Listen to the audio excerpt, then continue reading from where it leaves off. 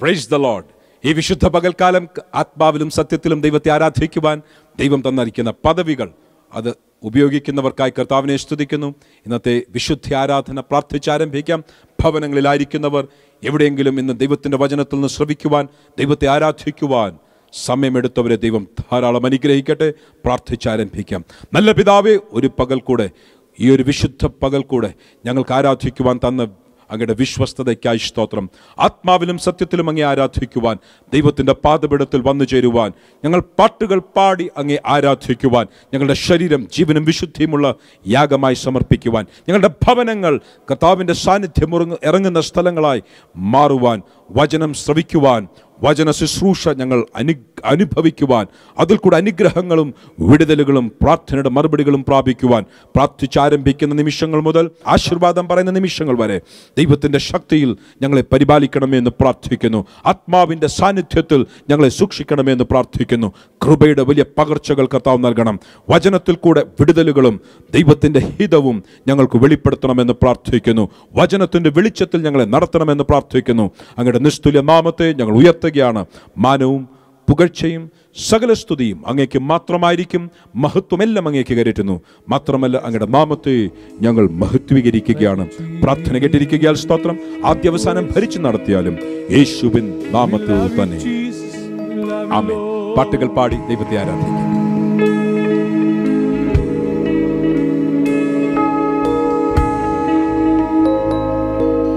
സ്തോത്രം സ്തോത്രം യേശുവേ, സ്തോത്രത്തിനെന്നും യോഗ്യനേ. സകല നാം പാടുന്നു, ദൈവം പരിശുദ്ധൻ. സ്തോത്രം സ്തോത്രം യേശുവേ, സ്തോത്രത്തിനെന്നും യോഗ്യനേ. സകല നാം പാടുന്നു, ദൈവം പരിശുദ്ധൻ. ഓ ദൈവം പരിശുദ്ധൻ, ദൈവം പരിശുദ്ധൻ, ദൈവം പരിശുദ്ധൻ, ദൈവം പരിശുദ്ധൻ, ദൈവം പരിശുദ്ധൻ.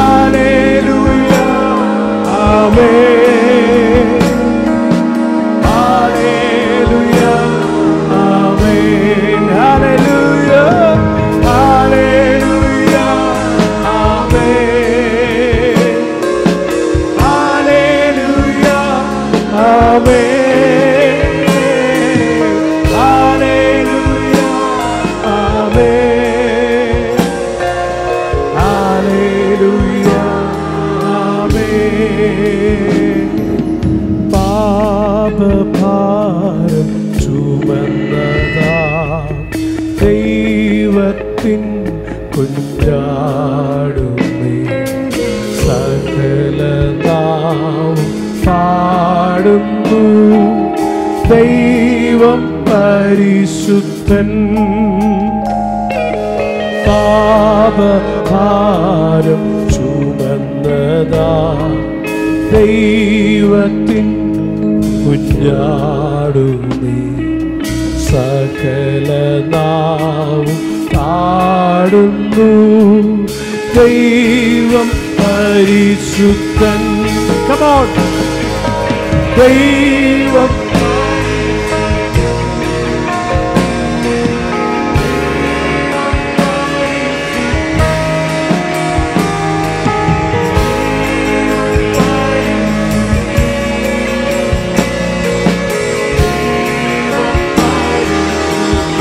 ദൈവം പരിശുദ്ധൻ.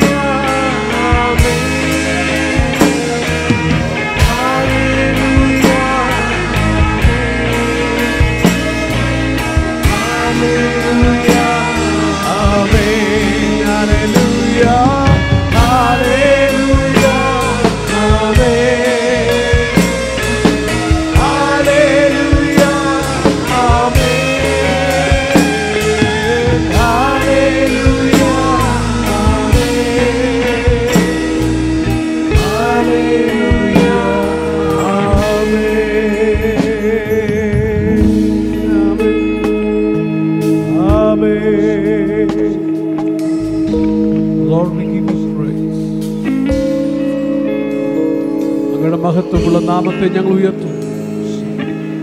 ദൂതരും സകല സൃഷ്ടികളും ആരാധിക്കുന്ന ദൈവമേ, എന്റെ പകലിൽ അങ്ങേ ആരാധിപ്പാൻ ഒരു വലിയ ഭാഗ്യം ഞങ്ങൾക്ക് തന്നതോർത്ത് ഞങ്ങൾ ദൈവത്തെ സ്തുതിക്കുന്നു. ഞങ്ങൾ അങ്ങേ ആരാധിക്കുന്നു. Oh Lord, we thank you, Jesus. Glory to God. സന്തോഷത്തോടെ കരങ്ങൾ ഉയർത്തി ദൈവത്തെ ഒന്ന് സ്തുതിച്ചാട്ട്. Hallelujah, praise the Lord. ദൈവത്തിന്റെ വലിയ പരിപാലനത്തെ ഓർത്ത് ഹൃദയത്തിന്റെ ആഴങ്ങളിൽ നിന്നും നമുക്ക് ഒരുമിച്ച് ദൈവത്തെ സ്തുതിക്കാം. എന്നുള്ളമേ സ്തുതിക്കാം നീ പരനെ, തൻ നന്മകൾക്കായി സ്തുതിക്കാം സ്തുതിക്കാം. എൻ്റെ അന്തരംഗമേ അനുദിനവും നന്ദിയോടെ പാടി പുകഴ്ത്താം. നമുക്ക് ഒരുമിച്ച് പാടി ദൈവത്തെ ആരാധിക്കാം. ഹൃദയത്തിന്റെ ആഴങ്ങൾ ദൈവത്തെ സ്തുതിക്കാം.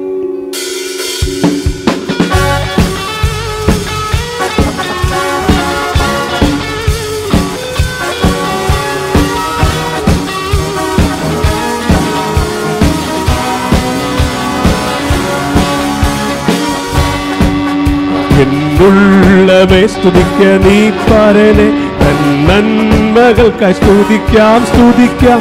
എന്നന്തരംഗമേ അനുദിനവും നന്ദിയോടെ പാടി പുകഴ്ത്താം.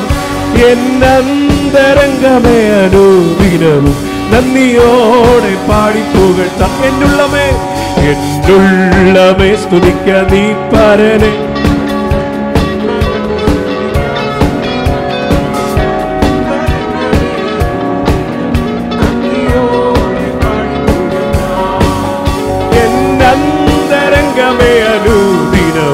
നന്ദിയോടെ പാടി പുകഴ്ത്താം. സുരലോക സുഖം വെടിഞ്ഞു എന്നെ തേടി വന്ന ഇടയൻ. സുരലോക സുഖം വെടിഞ്ഞു എന്നെ തേടി വന്ന ഇടയൻ. തന്റെ ദേഹം എന്ന തിരശീല ചിന്തിത്തവ മോക്ഷമാർഗം തുറന്നു. തന്റെ ദേഹം എന്ന തിരശീല ചിന്തിത്തവ മോക്ഷമാർഗം തുറന്നു. ആമേൻ. എന്നുള്ളവേ സ്തുതിക്ക നീ പരനെ,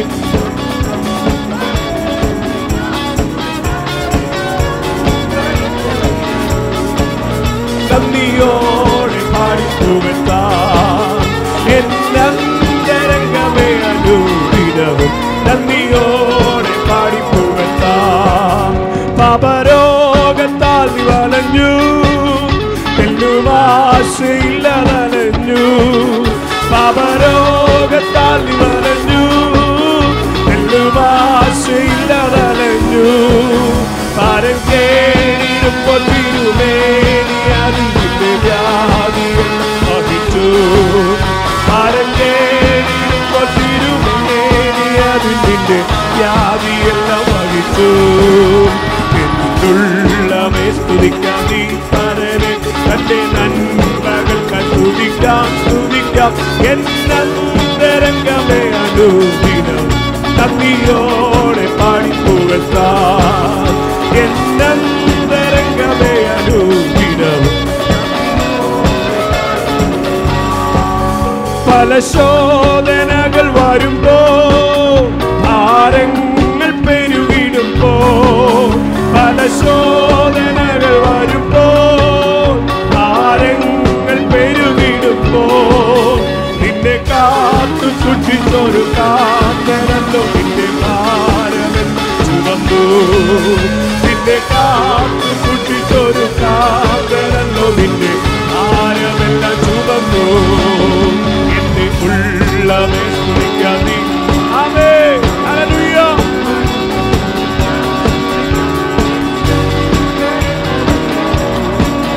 നന്ദിയോടെ പാടിപ്പോകത്താം എന്നന്തരംഗമേ അനുദിനവും നന്ദിയോടെ പാടിപ്പോകത്താം ആത്മാവിനാലെ നിറച്ചു ആനന്ദമുള്ളി പകർന്നു ആത്മാവിനാലെ നിറച്ചു ആനന്ദമുള്ളി പകർന്നു പ്രത്യാശ വർദ്ധിപ്പിച്ചു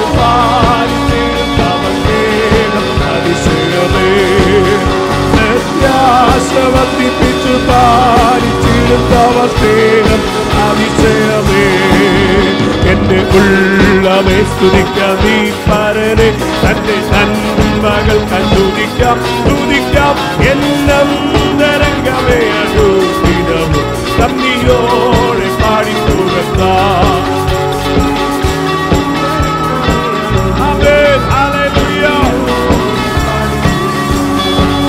സുരലോക സുഖം വെടിഞ്ഞു എന്നെ തേടി വന്ന ഇടയൻ സുരലോക സുഖം വെടിഞ്ഞു എന്നെ തേടി വന്ന ഇടയൻ തന്റെ ദേഹമെന്ന തിരശീല ചിന്തിത്തവ മോക്ഷമാർഗം തുറന്നു തന്റെ ദേഹമെന്ന തിരശീല ചിന്തിത്തവ മോക്ഷമാർഗം തുറന്നു എന്റെ ഉള്ളവേ സ്തുതിക്കാം ആമേൻ ആമേൻ ആമേൻ ആമേൻ ആമേൻ ആമേൻ ആമേൻ ആമേൻ ഓ സത്താനമനകൾ ചെയ്താനകതേ ഉടമനകനക ചാലകനകേ ജീവചാലകനക ചൗദാരകനക ചാലകനകേ ഈമാനം തനക ചാലകനക ചെയ്താനകതേ ഉടത്താനം തനക ചാലികനക ജാനകനകേ നികനതനക ചെയ്താനകത ഉടമനകനകേ ജീവചാലകനക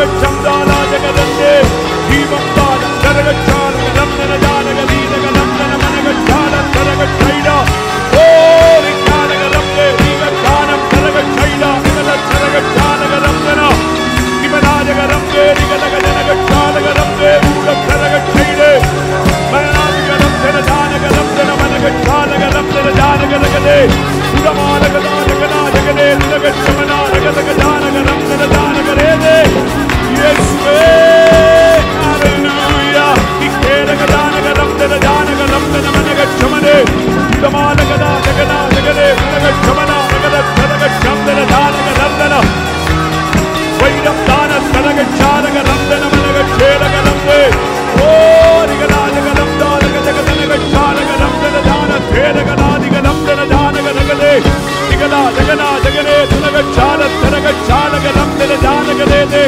hallelujah we worship you Lord we worship you Lord we love you Jesus we love you Lord നികനാല തനക ചൈദാനകനേ തനക ചമനാനകനേ നികനാജകനകന ജാനകദീനകനകന ജാനകരേ ദംദാനകനകന ജാനകനകന ജാന ദിമനാദേ Neena ജീനം ജാനകദീനവനാദികനകന ജാനകരേ ദകനകന Janaka ജാനകനകേ hallelujah hallelujah hallelujah hallelujah ദൈവകൃപ ദൈവകൃപ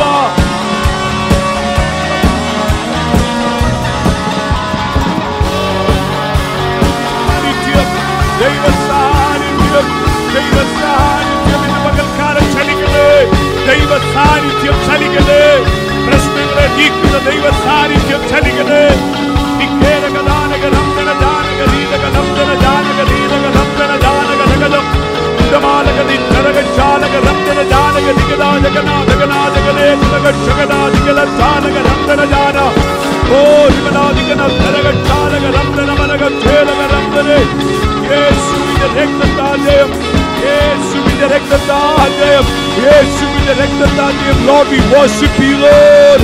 Lord we worship you. Lord we worship you. Lord we worship you Lord.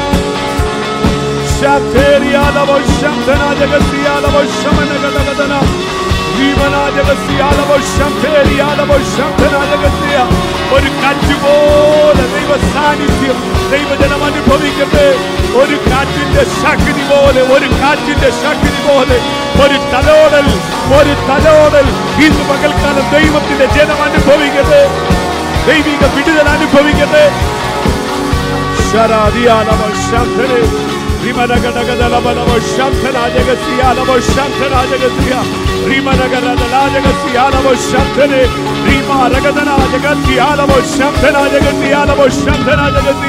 Hallelujah, hallelujah, hallelujah. പിളർന്ന അഗ്നിനാവ് പോലെ ജനത്തിന്റെ മേൽ ദൈവത്തിന്റെ ശക്തി, വിടുതലിനെ കൊണ്ടുവരുന്ന ദൈവത്തിന്റെ ശക്തി ഇന്ന് പകൽക്കാലം ദൈവജനത്തിന്റെ മേൽ ആഞ്ഞടിക്കുവാൻ. Glory, glory. Lord, we worship you. Lord, we worship you. Lord, we worship you. Lord, we worship you. Lord, we worship you, Lord. Holy Lord, holy Lord. Hallelujah. ഇന്ന് പകലിൽ നമ്മൾ വിശ്വസിക്കുക, കഴിഞ്ഞ 21 ദിവസം പ്രാർത്ഥിച്ച സകല വിഷയത്തിന്റെ, സകല പ്രശ്നത്തിന്റെ കെട്ടുകൾ അഴിഞ്ഞിട്ട് ഇന്ന് പകൽക്കാലം സ്വർഗത്തിലെ ദൈവം നമുക്ക് വിടുതൽ തന്നു എന്ന് വിശ്വസിക്കുന്നവർ കരങ്ങൾ ഉയർത്തി ദൈവത്തെ സ്തുതിക്കട്ടെ. ഹല്ലേലൂയ. വിശ്വാസത്താൽ വിളിച്ചു പറയുക, ഞാൻ സ്വതന്ത്രനാണ്, ഞാൻ സ്വതന്ത്രയാണ്. I am free. ഹല്ലേലൂയ. ഞാൻ കർത്താവിൽ സ്വതന്ത്രനാണ്. എൻ്റെ ദൈവം എന്നെ ബലപ്പെടുത്തിയതിനാൽ ഇനി ഞാൻ പ്രശ്നങ്ങൾക്കകത്തല്ല, പ്രശ്നങ്ങൾക്ക് മുകളിലൂടെ സഞ്ചരിക്കും. പ്രശ്നമില്ലാതെ ഞാൻ സഞ്ചരിക്കും. Praise the Lord. പകൽക്കാലം ആ വലിയ വിശ്വാസം നമ്മുടെ ഹൃദയത്തിൻ്റെ അകത്ത് വ്യാപരിക്കട്ടെ. ദൈവജനം ദൈവത്തിൽ വിശ്വസിച്ച് സ്വർഗത്തിലെ ദൈവത്തോട് പറയണം, അങ്ങാണ് എനിക്ക് ആശ്വാസം, അങ്ങാണ് എനിക്ക് ആശ്രയം, എൻ്റെ ഇമ്പവും ഇണയുമെല്ലാം അങ്ങാണ്. അതുകൊണ്ട് ഞാൻ അങ്ങേ ആരാധിക്കും.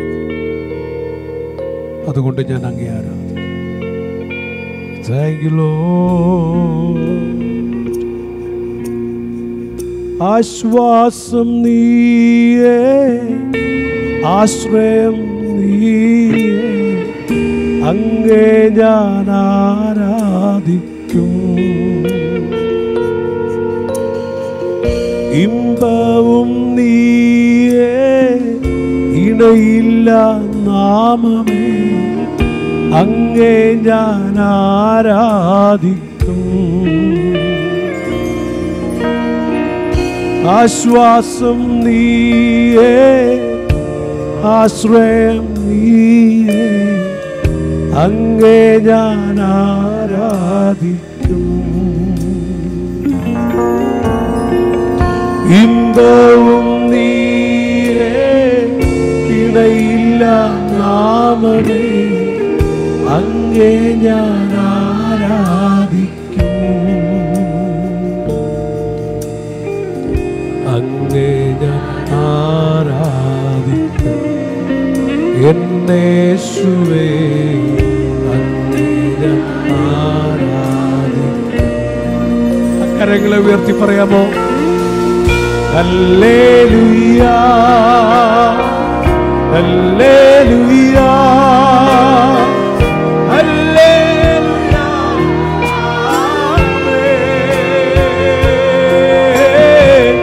Hallelujah, hallelujah, hallelujah, hallelujah, hallelujah, ആമേൻ.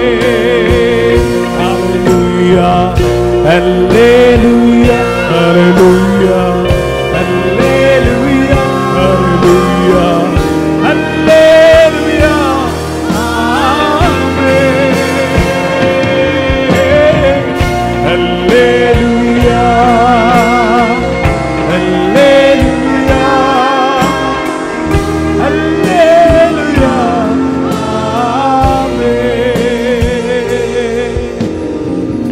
വഴിയും സത്യവും നീയേ, അങ്ങേ ഞാൻ ആരാധിക്കും.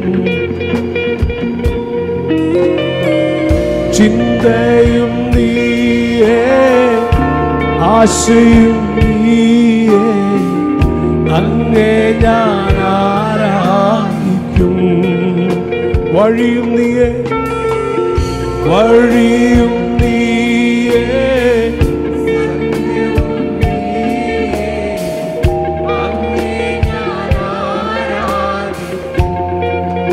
എൻ ചിന്തയും നീയേ,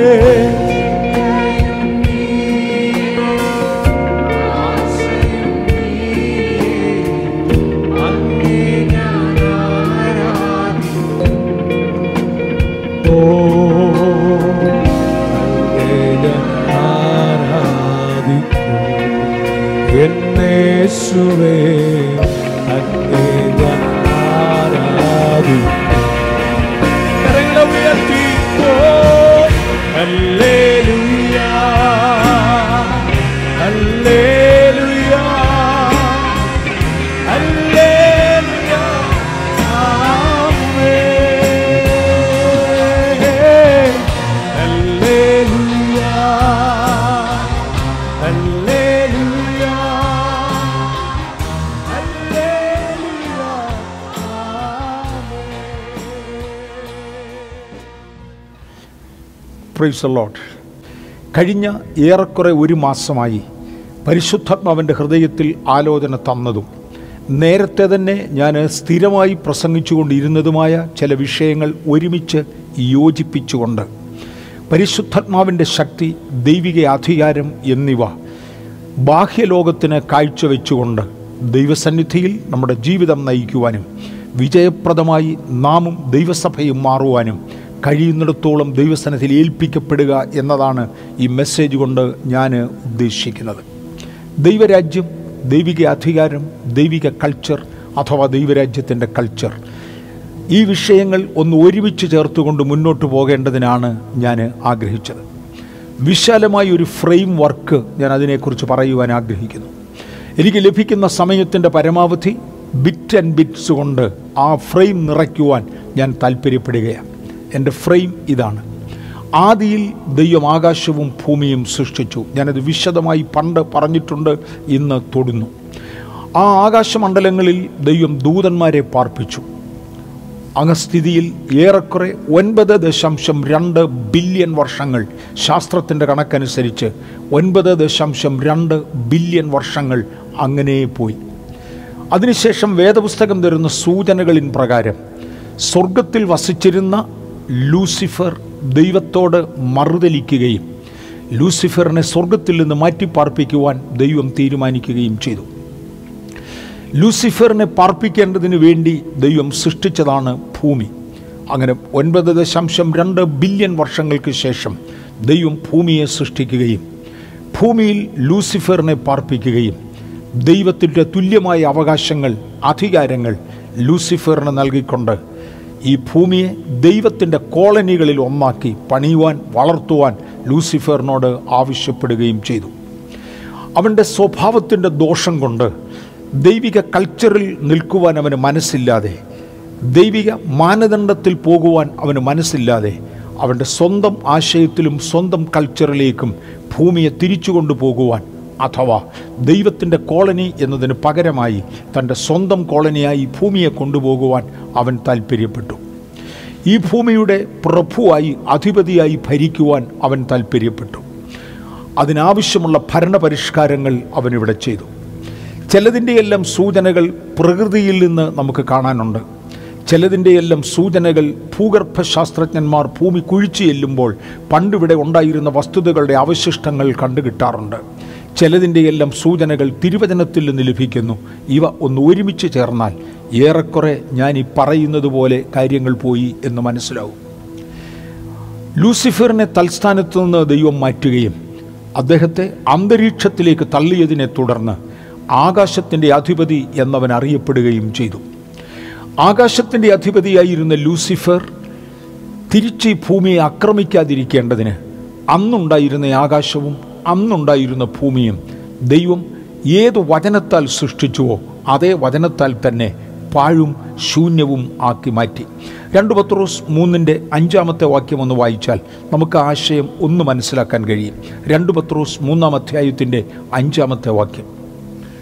ആകാശവും വെള്ളത്തിൽ നിന്നും വെള്ളത്താൽ ഉളവായ ഭൂമിയും പണ്ട് ദൈവത്തിൻ്റെ വചനത്താൽ ഉണ്ടായി എന്നും അതിനാൽ അന്നുള്ള ലോകം ജലപ്രളയത്തിൽ മുങ്ങി നശിച്ചു എന്നും ഇപ്പോഴത്തെ ആകാശവും ഭൂമിയും അതേ വചനത്താൽ തീക്കായി സൂക്ഷിച്ചും ന്യായവിധിയും ഭക്തികെട്ട മനുഷ്യരുടെ നാശവും സംഭവിപ്പാനുമുള്ള ദിവസത്തേക്ക് കാത്തുമിരിക്കുന്നു എന്നും അവർ മനസ്സോടെ മറന്നുകളയുന്നു. ഈ വാക്യത്തിൽ അന്നുണ്ടായിരുന്ന ഭൂമിയും ഇന്നുണ്ടായിരുന്ന ഭൂമിയും ഇന്നുള്ള ഭൂമിയും എന്ന് രണ്ടായി ഭൂമിയുടെ 2 അനുഭവങ്ങൾ എടുത്തു കാണിക്കുന്നുണ്ട്.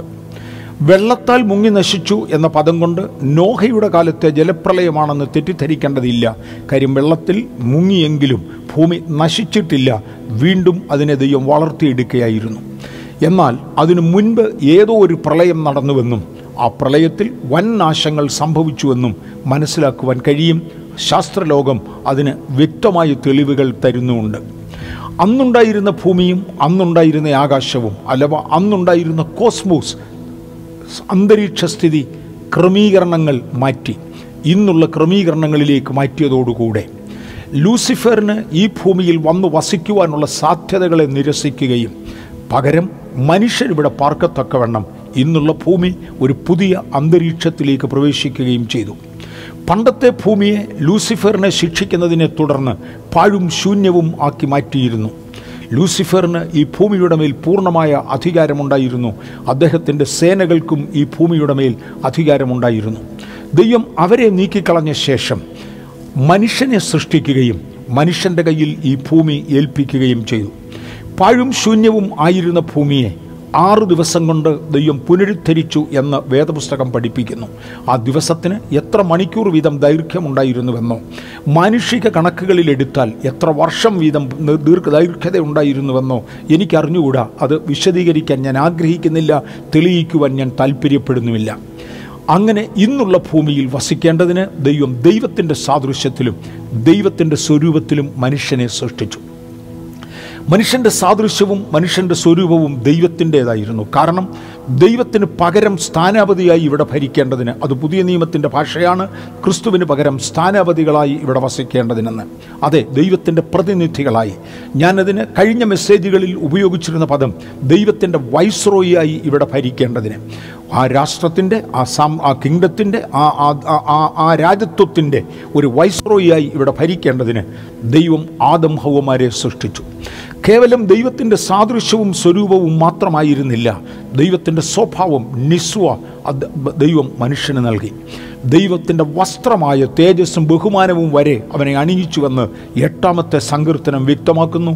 നീ അവനെ നിന്റെ സകല കൈകളുടെയും പ്രവൃത്തികൾക്ക് അധിപതിയാക്കി തേജസ്സും ബഹുമാനവും അവനെ അണിയിച്ചുവെന്ന് കാണാം. ആദാം സൃഷ്ടിയെക്കുറിച്ച് ഉൽപ്പത്തി പുസ്തകം 1-ാം അധ്യായം 28-ാമത്തെ വാക്യത്തിൽ 26 മുതൽ 28 വരെയുള്ള വാക്യങ്ങൾ ആദാം സൃഷ്ടിയെക്കുറിച്ചാണ്. ദൈവം ആദാമിനെ സൃഷ്ടിക്കുകയും നീ ഭൂമിയെ അടക്കി വാഴുക എന്ന് അദ്ദേഹത്തോട് കൽപ്പിക്കുകയും ചെയ്തു. വാഴുക എന്നത് രാജാവിൻ്റെ വാഴ്ചയെ കുറിക്കുന്ന പദമാണ് എന്ന് മറക്കരുത്. നാം ഇന്ന് വസിക്കുന്നതായ ഡെമോക്രസിയും ദൈവം ഇവിടെ സ്ഥാപിച്ചതായ ദൈവത്തിൻ്റെ രാജ്യവും കിങ്ഡവും തമ്മിൽ ധാരാളം വ്യത്യാസങ്ങളുണ്ട്.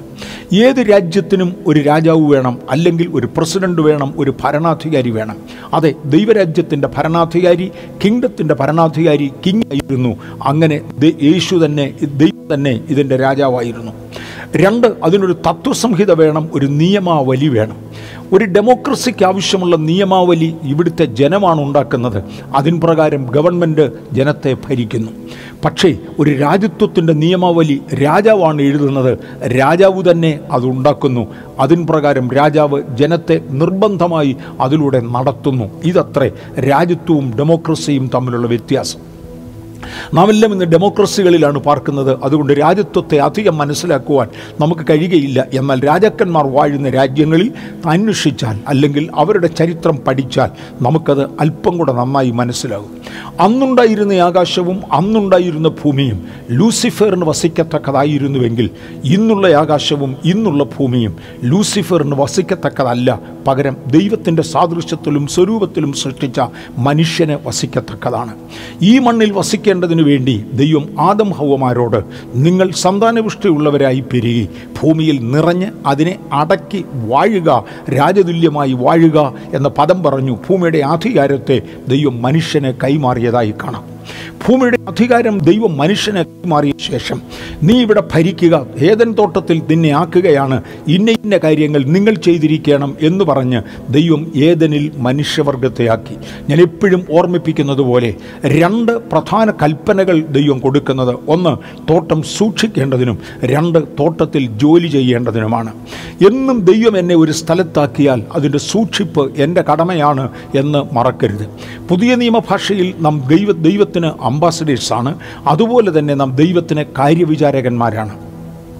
ദൈവത്തിന് കാര്യവിചാരകന്മാരായി ദൈവത്തോടുകൂടെ ഇരിക്കുമ്പോൾ ദൈവം ഏൽപ്പിച്ചിട്ടുള്ള അധികാരത്തിൽ നിന്നുകൊണ്ട് ഈ ഭൂമിയിൽ ദൈവമാക്കിയ തോട്ടത്തിൽ മറ്റാരും കടക്കരുത്, അല്ലെങ്കിൽ അരുതാത്തതൊന്നും കടക്കരുത്, അതിന് കാവൽ നിൽക്കണം എന്ന് പറഞ്ഞ കൽപ്പന മനുഷ്യന് പാലിപ്പാൻ കഴിയാതെ പോകുകയും പാമ്പിൻ്റെ ചതിയിലകപ്പെട്ട് മനുഷ്യൻ പാപത്തിൽ അകപ്പെടുകയും ചെയ്തു. മനുഷ്യൻ പാപത്തിൽ അകപ്പെടുമ്പോൾ ഇന്ന് രാവിലെയും അല്ലെങ്കിൽ കൂടെയും ഞാൻ ചിന്തിക്കാറുള്ള ഒരു വിഷയമാണ്, കേവലം ഒരു പെൺകുട്ടി, അവ അന്നൊരു പെൺകുട്ടിയാണ് എന്ന് മറക്കരുത്. അവൾ ഒരമ്മയായിട്ടില്ല, ഒരു പെൺകുട്ടിയാണ്. ആ പെൺകുട്ടിയെ പാപം ചെയ്യാതെ നിയന്ത്രിക്കുവാൻ ദൈവത്തിന് കഴിയുകയില്ലായിരുന്നുവോ? മാനവവർഗത്തിൻ്റെ ചരിത്രത്തെ മൊത്തത്തിൽ തിരിച്ചുവിടുന്നതും ഭൂമിയെ മൊത്തത്തിൽ അധപ്പതിച്ചു കളയുന്നതുമായ ദൈവത്തിൻ്റെ തിരിഹിതത്തിൻ്റെ കടകവിരുദ്ധമായ ഒരു പ്രവൃത്തിക്ക് വേണ്ടി ഔവ ഒരുങ്ങുമ്പോൾ ഔവയെ ദൈവത്തിന് തടഞ്ഞുകൂടായിരുന്നോ? ഔവയെ പഴം പറിച്ചു തിന്നു, അതിനുവേണ്ടി പാമ്പ് പ്രേരിപ്പിച്ചു, ഔവ പഴം പറിച്ചു തിന്നു. അത് അവൾക്ക് ദോഷമായി തീർന്നു, മാനവവർഗത്തിന് ദോഷമായി തീർന്നു. അതേ പഴം തന്നെ ആദമിൻ്റെ കയ്യിൽ കൊടുക്കുകയും ആദം അത് തിന്നുകയും ചെയ്തു. അതും മനുഷ്യവർഗത്തിന് ദോഷമായി മാറി. ഇപ്രകാരം ദോഷമായി മാറുവാൻ തക്കവണ്ണം ഈ വൻ പാപം ചെയ്യുമ്പോൾ അവയെ തടഞ്ഞു നിർത്തേണ്ടതിന് ആദമിനോടോ ഹൗവയോടോ അരുതെന്ന് പറയുവാൻ ദൈവത്തിന് കഴിഞ്ഞിരുന്നില്ലേ? അല്ലെങ്കിൽ അവരെ ബലാത്കാരേണ ആ പാപം ചെയ്യാതെ വണ്ണം പിടിച്ചു നിർത്തുവാൻ ദൈവത്തിന് കഴിഞ്ഞിരുന്നില്ലേ? തോട്ടത്തിൻ്റെ നടുവിലുള്ള വൃക്ഷത്തിൻ്റെ ഫലം തിന്നരുതെന്ന് നേരത്തെ പറഞ്ഞിരുന്നു. പറയാഞ്ഞിട്ടല്ല, തക്ക സമയത്ത് തടയാഞ്ഞിട്ടാണ് പറിച്ചു തിന്നത്. എൻ്റെ മറുപടി, തടയുവാൻ കഴിയുകയില്ലായിരുന്നു. കാരണം നിങ്ങൾ അടക്കി വാഴുക എന്ന് ദൈവം പറയുമ്പോൾ അധികാരത്തിൻ്റെ പൂർണ്ണത മനുഷ്യന് ദൈവം കൈമാറി. മനുഷ്യന് ദൈവം കൊടുത്തതായ അധികാരം ദൈവരാജ്യത്തിൻ്റെ കൾച്ചറിൽ പെടുന്നതാണ്. ദൈവിക അധികാരം എന്ന ആശയത്തിലൂടെ പോകുവാനാണ് ഇവിടെ ഞാൻ താല്പര്യപ്പെടുന്നത്. ദൈവം മനുഷ്യന് കൊടുത്തിരുന്ന അധികാരത്തെ തിരിച്ചെടുക്കുവാൻ ദൈവം തയ്യാറല്ല. കാര്യം ദൈവത്തിൻ്റെ വാക്ക് തെറ്റിക്കുകയില്ല. ദൈവം തന്നെ കൽപ്പിച്ച കൽപ്പന, ദൈവം തന്നെ വെച്ച പ്രമാണം, ദൈവം തന്നെ കൊടുത്ത അനുഗ്രഹം, ദൈവം തന്നെ കൊടുത്ത നന്മയാണ് ഭൂമിയുടെ അധികാരം ഏറ്റെടുക്കുക. നിങ്ങളുടെ കാര്യം നോക്കുവാൻ ഞാൻ നിങ്ങളെ സ്വാതന്ത്ര്യത്തിൽ അനുവദിച്ചിരിക്കുന്നു. അടക്കി വാഴുക. അടക്കി വാഴുന്ന മനുഷ്യനോട് അരുതെന്ന് പറയുവാൻ ദൈവത്തിന് കഴിയുകയില്ല. കാര്യം അത് ദൈവം തന്നെ ദൈവത്തിൻ്റെ വാക്കിനെ ലംഘിക്കുന്നതിന് തുല്യമാണ്. ഞാൻ അടുത്ത ഒരു അവസ്ഥ കൂടെ തൊടാൻ പോകുകയാണ്. തുടർന്ന് പഴയ നിയമത്തിൻ്റെ പുറകോട്ടുള്ള പടികൾ പഠിച്ചു വരുമ്പോൾ പിതാക്കന്മാരുടെ അകൃത്യം 3ാമത്തെയും 4ാമത്തെയും തലമുറ വരെ സന്ദർശിക്കും എന്ന് ദൈവം കൽപ്പിച്ചിട്ടുണ്ട്. പിതാക്കന്മാരുടെ അകൃത്യം 3ാമത്തെയും 4ാമത്തെയും തലമുറ വരെ സന്ദർശിക്കും. അതിൻ്റെ ശിക്ഷ 3ഉം 4ഉം തലമുറകൾക്ക് വരെ ഉണ്ടായേക്കാം. ഞാൻ ആ ശിക്ഷ എന്ന പദത്തിൽ തൽക്കാലം ചില മിനിറ്റുകൾ നിൽക്കട്ടെ, പിന്നീട് ഞാൻ അവിടുന്ന് മാറും. അതിൻ്റെ ശിക്ഷ 3ഉം 4ഉം തലമുറകൾക്ക് വരെ ഉണ്ടായി എന്ന് വരാം. പക്ഷേ ആദം ചെയ്ത പാപത്തിൻ്റെ ഫലം ഇന്നും തലമുറകൾ അനുഭവിച്ചു കൊണ്ടിരിക്കുക. 100ഓ 1000ഓ തലമുറകൾ കഴിഞ്ഞിട്ടും തേണ്ട ഈ ശിക്ഷ തീരുന്നില്ല, ഇത് തുടരുകയാണ്. ഔവ ചെയ്ത പാപത്തിൻ്റെ അല്ലെങ്കിൽ ഔവ ദൈവത്തിങ്കിൽ നിന്ന് ആർജിച്ചതായ ശാപത്തിൻ്റെ അനന്തരഫലം 3-4 തലമുറകൾ കൊണ്ട് മാറുന്നില്ല. ഇന്ന് അനേക തലമുറകൾ കഴിഞ്ഞിട്ടും ഇന്നും സ്ത്രീ വേദനയോടെ മക്കളെ പ്രസവിക്കുകയാണ്. മനുഷ്യൻ മുഖത്തെ വിയർപ്പോടുകൂടെ അപ്പം ഭക്ഷിക്കുകയാണ്. സ്ത്രീ അവളുടെ ഭർത്താവിനെ കുറിച്ചുള്ള താല്പര്യത്തിൽ ഇരിക്കുകയാണ്. ഇതെല്ലാം തുടരുകയാണ്. ഇനി ഞാൻ അടുത്ത പദത്തിലേക്ക് പ്രവേശിക്കട്ടെ. 4-5 തലമുറകൾ കൊണ്ട് തീരാതെ വണ്ണം നിത്യശാപമായി ഇത് ഏറ്റുവാങ്ങുവാൻ. കേവലം ശിക്ഷയല്ല, ശിക്ഷയാണെങ്കിൽ ഒരു തലമുറയിൽ തീരേണ്ടതാണ്. പോട്ടെ, ദൈവത്തിൻ്റെ പ്രത്യേക നിയമത്തിൽ 4-5 തലമുറ വരെ അത് നീണ്ടുവെന്ന് വന്ന് ഇരിക്കട്ടെ, അങ്ങനെ ഇരിക്കട്ടെ. അതിനപ്പുറത്തേക്ക് പോകാൻ ഒക്കത്തില്ല. ഇന്നും അത് നിൽക്കാതെ തുടരുന്നതിൻ്റെ കാരണം എന്തായിരിക്കും? മാനവവർഗത്തെ മുഴുവനും ശാപത്തിലേക്ക് അഴ്ത്തിയതായ തലമുറ തലമുറ തലമുറ തലമുറ തലമുറയായി 1000 തലമുറകൾ അനുഭവിക്കേണ്ടി വരുന്നതായ ഈ മഹാശാപം ഉണ്ടാക്കി വെക്കുന്നതായ ആ പാപക്രിയ ചെയ്യാതെ വേണം മനുഷ്യനെ തടയുവാൻ ദൈവത്തിന് കഴിയാതെ പോയതിൻ്റെ കാരണം ദൈവമേൽപ്പിച്ച അധികാരമാണ്. നീ അടക്കി വാഴുക. അടക്കി വാഴുവാനായി നിർമ്മിക്കപ്പെട്ട മനുഷ്യൻ പാമ്പിൻ്റെ ചതിയിൽ അകപ്പെടുകയും പാപത്തിൽ അകപ്പെടുകയും അരുത് എന്ന് ദൈവം കൽപ്പിച്ച കൽപ്പനകൾ ലംഘിക്കുകയും ദൈവപ്രമാണത്തിൽ നിന്ന് മാറുകയും ചെയ്തതിനാൽ ഭൂമിയുടെ അധികാരത്തെ വീണ്ടും സാത്താനെ ഒരു ഭാഗികമായെങ്കിലും എടുക്കത്തക്കവണ്ണം അവൻ്റെ കയ്യിൽ ഏൽപ്പിക്കുകയായിരുന്നു. അവൻ ഈ ഭൂമിയുടെ പ്രഭു എന്ന് വീണ്ടും അവനെ വിളിക്കത്തക്കവണ്ണം, ഈ ലോകത്തിൻ്റെ പ്രഭു എന്നവൻ അറിയപ്പെടത്തക്കവണ്ണം വീണ്ടും അവൻ്റെ കയ്യിൽ അധികാരങ്ങൾ ചെലുത്തുകയായിരുന്നു. കാലത്തിൻ്റെ പോക്കിൽ ദൈവം പലരെ ഉപയോഗിച്ചു. ഒടുവിൽ ദൈവം വരെ അബ്രഹാമിനെ തിരഞ്ഞെടുത്തു. അബ്രഹാമിലൂടെ ഇസ്രയേൽ എന്ന ഒരു ജാതിയെ സംജാതമാക്കി.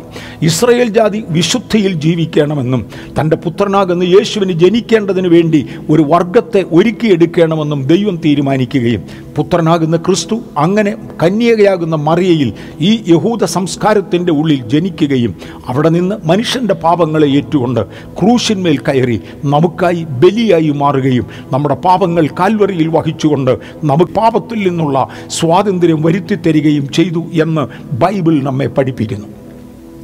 യേശു മരിച്ചു ഉയർത്തെഴുന്നേറ്റ അന്ന് ആ രാത്രിയിൽ തൻ്റെ 10 ശിഷ്യന്മാർ ഒരുമിച്ച് കൂടിയിരുന്ന ആ യെരുശലേമിലെ മാളികയിലേക്ക് ചെന്ന് ആ ശിഷ്യന്മാരുടെ മേൽ യേശു ഊതി.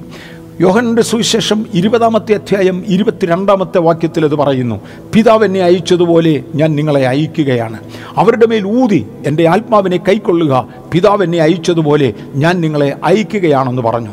പാമ്പുകളെയും തേളുകളെയും ശത്രുവിൻ്റെ സകല ബലത്തെയും ചവിട്ടുവാൻ ഒരു പ്രാവശ്യം ദൈവം ഒരു 70 ശിഷ്യന്മാർക്ക് പ്രത്യേകിച്ച് അനുവാദം കൊടുത്തു. വിശുദ്ധ മത്തായിയുടെ സുവിശേഷം 10-ാം അധ്യായത്തിൻ്റെ 1-ാമത്തെ വാക്യത്തിലും ലൂക്കോസിൻ്റെ സുവിശേഷം 9-ാം അധ്യായത്തിൻ്റെ 1-2 വാക്യങ്ങളിലും യേശു തൻ്റെ ശിഷ്യന്മാർക്ക് ചില അധികാരങ്ങൾ കൊടുത്തു. നിങ്ങൾ പോകുമ്പോൾ ദൈവരാജ്യം സമീപിച്ചുവെന്ന് ഘോഷിക്കണം. പക്ഷേ നിങ്ങൾ പോകുമ്പോൾ 1 അശുദ്ധാത്മാക്കളെ പുറത്താക്കണം. 2 നിങ്ങൾ പോകുമ്പോൾ സകലവിധ രോഗത്തിൻ്റെ മേലും വ്യാധിയുടെ മേലും നിങ്ങൾ അധികാരങ്ങൾ എടുക്കണം. നിങ്ങൾക്ക് ഞാൻ ചില അധികാരങ്ങൾ തരികയാണ്. ഞാൻ ഒന്ന് പുറകോട്ടിറങ്ങാൻ ആഗ്രഹിക്കുന്നു. ഏതെൻ്റെ മണ്ണിൽ വെച്ച് മനുഷ്യനെ ദൈവം തോട്ടത്തിലാക്കുന്നതിന് വേണ്ടി ചില ക്രമീകരണങ്ങൾ ചെയ്തത് ഞാൻ ഓർമ്മിപ്പിക്കട്ടെ. ഉൽപ്പത്തി പുസ്തകം 1-ാം അധ്യായത്തിൻ്റെ 26 മുതൽ 28 വരെയുള്ള വാക്യങ്ങളിൽ ദൈവം മനുഷ്യനെ സൃഷ്ടിച്ചു. ഒരാത്മാവായിട്ടാണ് സൃഷ്ടിച്ചത്. സ്വർഗത്തിലാണ് സൃഷ്ടി നടന്നതെങ്കിൽ ദൈവത്തിൻ്റെ തൃക്കരങ്ങളിലാണെങ്കിൽ പിതാവും പുത്രനും പരിശുദ്ധാത്മാവും ഉള്ള ഒരു സാഹചര്യത്തിലായിരുന്നു. കാരണം വരുവീൻ നാം നമ്മുടെ സാദൃശ്യത്തിൽ നമ്മുടെ സ്വരൂപത്തിൽ എന്ന് പറഞ്ഞുകൊണ്ട് ദൈവം മറ്റുള്ളവരെ കൂടെ വിളിക്കുന്നുവെങ്കിൽ തന്നോട് ചേർന്ന് സഹകരിച്ച് സൃഷ്ടിപരമായ കാര്യത്തിൽ തൻ്റെ കൂടെ നിൽക്കുവാൻ കഴിയുന്നവരെ മാത്രമേ ദൈവം സഹകരിപ്പിക്കുന്നുള്ളൂ. അത് പിതാവായ ദൈവവും പുത്രനാം ദൈവവും പരിശുദ്ധാത്മാവും ദൈവവുമാണ്. അങ്ങനെ ദൈവം മറ്റുള്ളവരെ കൂടെ വിളിച്ചു കൂട്ടിക്കൊണ്ട് ഈ മനുഷ്യനെ സൃഷ്ടിച്ചുവെങ്കിൽ ഈ മനുഷ്യനെ പാർപ്പിക്കേണ്ടത് ഭൂമിയിലാണ്. പക്ഷേ അന്നുണ്ടായിരുന്ന ലോകത്വവും അന്നുണ്ടായിരുന്ന കോസ്മോസും മാറ്റി ഒരു പുതിയ കോസ്മോസിലാക്കിയതിനാൽ ഈ പുത്തൻ കോസ്മോസിൽ വസിക്കുവാൻ ആവശ്യമുള്ള ഒരു ശരീരം ഈ കോസ്മോസിൽ നിന്ന് ആവശ്യമാകയാൽ ദൈവം നിലത്തെ പൊടി കൊണ്ട് ഒരു മനുഷ്യനെ ഉണ്ടാക്കി, ഒരു മനുഷ്യരൂപമുണ്ടാക്കി. അതിൻ്റെ ഉള്ളിലേക്ക് സ്വർഗത്തിൽ സൃഷ്ടിച്ചതായ നിസ്വ അഥവാ മനുഷ്യ ശ്വാസത്തെ, മനുഷ്യ ആത്മാവിനെ, പല അർത്ഥങ്ങൾ ആ പദത്തിനുണ്ട്. ഏറ്റവും പ്രധാനമായ അർത്ഥം ദൈവത്തിൻ്റെ സ്വഭാവം ഉൾക്കൊള്ളുന്ന ദൈവത്തിൻ്റെ ആത്മാവെന്ന അർത്ഥമാണ്. അതിനകത്ത് അക്ഷരീക ശ്വാസമെന്ന അർത്ഥവും ഇല്ലാതില്ല. പക്ഷേ അതിൻ്റെ പ്രധാന ആശയം ദൈവത്തിൻ്റെ ജീവനാകുന്ന സ്വഭാവമാകുന്ന ആത്മാവിനെ, സ്വർഗത്തിൽ സൃഷ്ടിച്ച ആത്മാവിനെ ഊതിക്കൊടുത്തു എന്നതാണ്. ഞാനിവിടെ ഒരു കാര്യം പറയാം. ആദാമിൻ്റെ പ്രതിമയുണ്ടാക്കി ഭൂമിയിലിട്ടിരിക്കുമ്പോൾ ജീവനില്ലാത്ത പൊടി കൊണ്ടുണ്ടാക്കിയ ഒരു ശരീരമാണത്. ആ ശരീരത്തിനകത്ത് ദൈവത്തിൻ്റെ ആത്മാവ് വന്ന് വസിക്കേണ്ടിയിരിക്കുന്നു. കാരണം ഒരു ശരീരമില്ലാതെ ആത്മാവ് ഈ ഭൂമിയിൽ വരുവാൻ സാധ്യമല്ല. അത് ഇല്ലീഗലാണ്. ഭൂമിയുടെ അധികാരം ഏറ്റുവാങ്ങിയ അടക്കി വാഴുക എന്ന അരുളപ്പാട് ലഭിച്ച ആദമിനും ഹൗവയ്ക്കും പാപത്തിൽ നിന്ന് ദൈവമായി അവരെ പിടിച്ചു വേർതിരിക്കുന്നത്, നിർബന്ധിച്ചു വേർതിരിക്കുന്നത് ഇല്ലീഗലായിരുന്നുവെങ്കിൽ ആ പദം വളരെ പ്രധാനമാണ്. ദൈവത്തിന് അരുത് എന്നവരോട് കൽപ്പിച്ചുവെങ്കിൽ അരുത് എന്നവരെ നിർത്തുവാൻ ദൈവത്തിന് കഴിയുമായിരുന്നു, ബലം പ്രയോഗിക്കാമായിരുന്നു. പക്ഷെ പാപം ചെയ്യാതെ വേണം ബലം പ്രയോഗിക്കാതിരുന്നതിൻ്റെ കാരണം അപ്രകാരം ഒരു ബലപ്രയോഗം നടക്കുന്നുവെങ്കിൽ അത് ഇല്ലീഗലാണ്. ദൈവത്തിൻ്റെ സ്വന്തം വാക്കുകൾ തന്നെ അത് നിയമവിരോധമാണ്. കാരണം ദൈവത്തിൻ്റെ വാചകങ്ങൾ അടക്കി വാഴുക എന്നതാ. ദൈവത്തിൻ്റെ സ്വഭാവം മാറ്റുകയില്ല. ഇപ്പോൾ ദൈവത്തിന് പോലും ഒരു ശരീരമില്ലാതെ ഈ ഭൂമിയിൽ ഒന്നും ചെയ്യാൻ ഒക്കത്തില്ല. ഇവിടെ നൈസർഗികമായി നടക്കേണ്ട നാച്ചുറൽ ഫിനോമിനാസ് പലതുണ്ട്. രാവിലെ സൂര്യൻ ഉദിക്കുന്നു, വൈകിട്ട് അസ്തമിക്കുന്നു. അത് നാച്ചുറലി നടന്നുകൊണ്ടിരിക്കുന്നതാണ്. ഋതുഭേദങ്ങൾ ഭൂമിയിൽ സംഭവിക്കുന്നു. മഴ പെയ്യുന്നു, വെയിലുദിക്കുന്നു, തണുപ്പ് വരുന്നു, മഞ്ഞ് വരുന്നു, വെള്ളം പൊങ്ങുന്നു, താഴുന്നു. ഇതെല്ലാം നാച്ചുറലാണ്. പക്ഷെങ്കിൽ സൂപ്പർ നാച്ചുറലായി എന്തെങ്കിലും ഒന്ന് ചെയ്യുവാൻ ദൈവത്തിന് പോലും അത് ചെയ്യുവാൻ കഴിയുകയില്ല. വേണമെങ്കിൽ ഒരു ശരീരം ആവശ്യമാണ്. കാര്യം ശരീരമില്ലാതെ ദൈവത്തിനോ ഏതെങ്കിലും ഒരാത്മാവിനോ ഈ മണ്ണിൽ സൂപ്പർ നാച്ചുറലായി ഒരു പ്രവൃത്തിയിൽ ഏർപ്പെടുക എന്നത് ഇല്ലീഗലാകയാൽ ദൈവത്തിന് മനുഷ്യൻ്റെ സഹായം ആവശ്യമാണ്, ശരീരത്തിൻ്റെ സഹായം ആവശ്യമാണ്. ഞാൻ എപ്പോഴും പറയാറുണ്ട്, എനിക്കൊരാത്മാവുണ്ട് എന്ന് പറയുന്നതിനേക്കാൾ ഞാനൊരാത്മാവാണ് എന്ന് പറയുന്നതാണ് സത്യാവസ്ഥ. കാര്യം ആ ആത്മാവിന് വസിക്കുവാൻ വേണ്ടി ഒരു ശരീരത്തെയാണ് ഇവിടെ ഉണ്ടാക്കിയത്. ആ ശരീരത്തെയാണ് ദൈവം ആത്മാവിനാൽ നിറച്ച് അധികാരപ്പെടുത്തിയത്. പുതുവർഷത്തിലേക്ക് പ്രവേശിക്കുന്നതിന് മുന്നമേ ഇത്തരം ആശയങ്ങൾ നമ്മുടെ അകത്ത് നിറയുന്നെങ്കിൽ ദൈവം നമ്മെ ഏൽപ്പിക്കുന്നതായ ദൈവിക അധികാരങ്ങൾ എന്ത് എന്ന് മനസ്സിലാക്കി അത് എന്തുകൊണ്ട് നമ്മിൽ ഓപ്പറേറ്റ് ചെയ്യുന്നില്ല എന്ന് കണ്ടുപിടിക്കുവാൻ കഴിയുമെങ്കിൽ ഒരു വലിയ അളവിൽ ഒരു രൂപാന്തരത്തിലേക്ക് പോകുവാനും 2021 അനുഗ്രഹമായി അനുഭവിപ്പാനും സ്വർഗത്തിലെ ദൈവം നമുക്ക് കൃപ തരട്ടെ. അതിനുവേണ്ടിയാണ് ഞാൻ ഇങ്ങോട്ട് വരുന്നത്. ശരീരമില്ലാത്ത ഏതാത്മാവും ഇവിടെ ഇല്ലീഗലാണ്. ശരീരമില്ലാത്ത ഒരാത്മാവിനും ഇവിടെ പ്രവർത്തിക്കുവാൻ ആ ദൈവം ഒരധികാരം കൊടുത്തിട്ടില്ല. ഇനിയൊരു പ്രവൃത്തി നടക്കുന്നെങ്കിൽ അത് ഇല്ലീഗലാണ്. ഉദാഹരണത്തിന് മോഷണം എന്നത് ഇന്ത്യയുടെ ഭരണഘടനയനുസരിച്ചും നിയമമനുസരിച്ചും ഇല്ലീഗലാണ്. പക്ഷെ മോഷ്ടിക്കുന്നവർ പലരുണ്ട്. മോഷ്ടിക്കുന്നവരില്ലെന്നല്ല, മോഷണം ഇല്ലാതാക്കിയിട്ടില്ല. മോഷണം ഇല്ലീഗലായി നിയമത്തിന് വിരോധമായി മാറി കുറ്റകരമാക്കി മാറ്റി. ഭൂമിയിൽ ശരീരമില്ലാതെ ഒരാത്മാവ് വസിക്കുന്നെങ്കിൽ അത് ദൈവസന്നിധിയിൽ കുറ്റകരമാണ്, അനുവദനീയമല്ല. ആകയാൽ ഏതാത്മാവിനും ഒരു ശരീരം വേണം എന്ന് താല്പര്യമുണ്ട്. ഏതാത്മാവിനും ഒരു ശരീരം വേണം. ശരീരമില്ലാത്ത ആത്മാവ് ഇല്ലീഗലായതുപോലെ ആത്മാവില്ലാത്ത ശരീരവും ഇവിടെ ഇല്ലീഗലാ, അത് മരിച്ചു.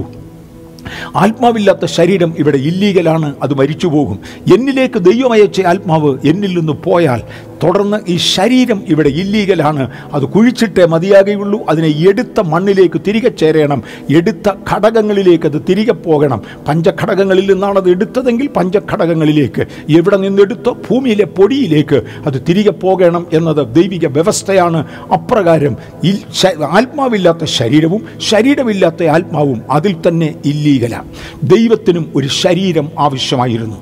അതുകൊണ്ട് ദൈവം അനേക ആളുകളെ വിളിക്കുകയും അവരെ ഉപയോഗിക്കുകയും ചെയ്തു. ഇനിയും ദൈവത്തിൻ്റെ ഒരു പ്രത്യേകത, ദൈവം തിരഞ്ഞെടുക്കുന്ന വ്യക്തികളെ ഉപയോഗിച്ച് മാത്രമേ ദൈവത്തിന് സൂപ്പർ നാച്ചുറലായി എന്തെങ്കിലും ഒന്ന് ഇവിടെ ചെയ്യാൻ ഒക്കത്തുള്ളൂ. ഞാൻ ഒന്നുകൂടെ എടുത്തു പറയാം, ദൈവത്തിന് ഈ ഭൂമിയിൽ എന്തെങ്കിലും സൂപ്പർ നാച്ചുറലി ചെയ്യണമെങ്കിൽ ദൈവം തിരഞ്ഞെടുത്ത് അധികാരപ്പെടുത്തിയ ഒരു ശരീരം അതിനുണ്ടായിരിക്കണം, ഒരാത്മാവ് അതിനുണ്ടായിരിക്കണം. ദൈവത്തിൻ്റെ ആത്മാവിനെ കൂടാതെ മനുഷ്യൻ ഒന്നും ചെയ്യാൻ ഒക്കത്തില്ല. മനുഷ്യൻ എന്തെങ്കിലും ചെയ്യണമെന്ന് വിചാരിച്ചാൽ അനേക കാര്യങ്ങൾ ചെയ്യണമെന്ന് നമ്മിൽ പലർക്കും താല്പര്യമുണ്ടെങ്കിലും സംഭവിക്കുന്നില്ല. കാരണം ഒരാത്മാവില്ലാതെ ശരീരത്തിന് തന്നെ, അല്ലെങ്കിൽ ദൈവസാന്നിധ്യമില്ലാതെ, ദൈവത്തിൻ്റെ അനുമതി കൂടാതെ മനുഷ്യനൊന്നും ചെയ്യാൻ പറ്റുന്നില്ല. മനുഷ്യൻ്റെ സഹകരണമില്ലാതെ ദൈവമൊന്നും ചെയ്യാറില്ല. ഇങ്ങനെ രണ്ട് ഘടകങ്ങളെ ഒരുമിച്ച് കൊണ്ടുപോകുവാനാണ് ദൈവം തീരുമാനിച്ചത്. കണ്ടേ, നിങ്ങൾ സന്താനപുഷ്ടിയുള്ളവരായി പെരുകുക. ദൈവത്തോടുകൂടെ നടന്ന പലരെ നമുക്ക് തിരുവചനത്തിൽ കാണാം. ഹാനോക്ക് എന്നൊരു മനുഷ്യനെ നമുക്ക് ഉൽപ്പത്തി പുസ്തകത്തിൽ കാണുവാൻ കഴിയും. ഹാനോക്ക് ദൈവത്തോട് കൂടെ നടന്നു. 5-ാമത്തെ അധ്യായത്തിലായിരിക്കും ഹാനോക്ക് ദൈവത്തോടുകൂടെ നടന്നുവെന്ന് കാണാം. 300 വർഷം താൻ ദൈവത്തോടുകൂടെ നടക്കുകയും അതേസമയം കുടുംബജീവിതം തുടരുകയും ചെയ്തു. പുത്രന്മാരെയും പുത്രിമാരെയും ജനിപ്പിച്ചു എന്ന് കാണാം. കുടുംബജീവിതം ദൈവത്തോടുകൂടെ നടക്കുന്നതിന് വിരോധമല്ല. വിശുദ്ധമായൊരു ജീവിതമുണ്ടെങ്കിൽ, പവിത്രമായൊരു ജീവിതമുണ്ടെങ്കിൽ ആ ജീവിതം പ്രൊഡക്റ്റീവായിരിക്കും. ആ ജീവിതത്തിൽ ദൈവത്തെ അനുസരിപ്പാൻ, ദൈവപ്രവർത്തികൾ ചെയ്യുവാൻ ഹാനോക്കിന് കഴിഞ്ഞു. നോഹ ദൈവത്തോടുകൂടെ നടന്ന ഒരാളാണ്. നോഹയെ തൻ്റെ തലമുറയിൽ ദൈവം നീതിമാൻ എന്ന് കാണുകയും നോഹയെ കൊണ്ട് അനേക വൻകാര്യങ്ങൾ ചെയ്യിക്കുകയും ചെയ്തു. ജലപ്രളയത്തിലും മറ്റും നോഹ അങ്ങേയറ്റം ദൈവത്തിന് ആവശ്യമായിരുന്നു. ഞാൻ അടുത്ത ദൈവം തിരഞ്ഞെടുത്ത വ്യക്തിയാണ് അബ്രഹാം. അബ്രഹാമിൻ്റെ ചരിത്രത്തിലേക്ക് ഒന്ന് പോകാൻ ആഗ്രഹിക്കുന്നു. ഉൽപ്പത്തി പുസ്തകം 12-ാമത്തെ അധ്യായത്തിൽ ദൈവം അബ്രഹാമിനെ വിളിച്ചേച്ചു പറഞ്ഞു, വരിക, ഞാൻ നിന്നെ വലിയൊരു ജാതിയാക്കും. എന്തിനു വേണ്ടിയാണ്? എൻ്റെ സന്തതിയായി ഒരുവൻ ഇറങ്ങി വരുമെന്ന് ഏതെൻ്റെ മണ്ണിൽ വെച്ച് ഞാൻ ആ സർപ്പത്തോട് പറഞ്ഞത് നിവർത്തിക്കേണ്ടതിന് വേണ്ടി, എൻ്റെ സന്തതിയെ മണ്ണിൽ അയക്കേണ്ടതിന് എനിക്ക് ഒരാൾ വേണം. അതിനുവേണ്ടി ഒരു അബ്രഹാമിലൂടെ ഞാൻ ഇസ്രായേലിനെ രംഗത്ത് കൊണ്ടുവരും. അങ്ങനെ ദൈവം 12-ാമത്തെ അധ്യായത്തിൽ അബ്രഹാമിനെ തിരഞ്ഞെടുത്തു. 17-ാമത്തെ അധ്യായത്തിൻ്റെ 1-ാമത്തെ വാക്യത്തിലേക്ക് വരാം. അബ്രഹാമിൻ്റെ ഒരു പ്രത്യേകത കാണാം. ദയവായി ഉൽപ്പത്തി പുസ്തകം 17-ാം അധ്യായത്തിൻ്റെ 1-ാമത്തെ വാക്യം നോക്കാമോ? അബ്രാമിന് 99 വയസ്സായപ്പോൾ യഹോവ അബ്രാമിന് പ്രത്യക്ഷനായി അവനോട്, ഞാൻ സർവശക്തിയുള്ള ദൈവമാകുന്നു, നീ എൻ്റെ മുമ്പാകെ നടന്ന് നിഷ്കളങ്കനായിരിക്കുക. അബ്രഹാമിനെ ദൈവത്തിന് വളർത്തണം. ഞാനൊന്ന് ഓർപ്പിക്കട്ടെ, ഈ മനുഷ്യൻ്റെ ആദ്യത്തെ പേര് അബ്രഹാം എന്നായിരുന്നില്ല, അബ്രാം എന്നായിരുന്നു. അബ്രാം എന്ന മനുഷ്യനെയാണ് ദൈവം വിളിക്കുന്നത്. ഉൽപ്പത്തി 12 മുതൽ 17 വരെ അബ്രാം എന്ന പേരിൽ അദ്ദേഹം അറിയപ്പെടുന്നു.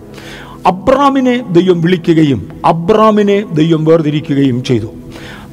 17-ാമത്തെ അധ്യായത്തിൽ അബ്രാമിനോട് ദൈവം പറഞ്ഞു, അബ്രാം, ഇനി മുതൽ അങ്ങയോട് ഞാൻ ഒരു നിയമം ചെയ്യട്ടെ. ഒന്ന്, അങ്ങ് എൻ്റെ മുമ്പിൽ നിഷ്കളങ്കനായി നടക്കണം.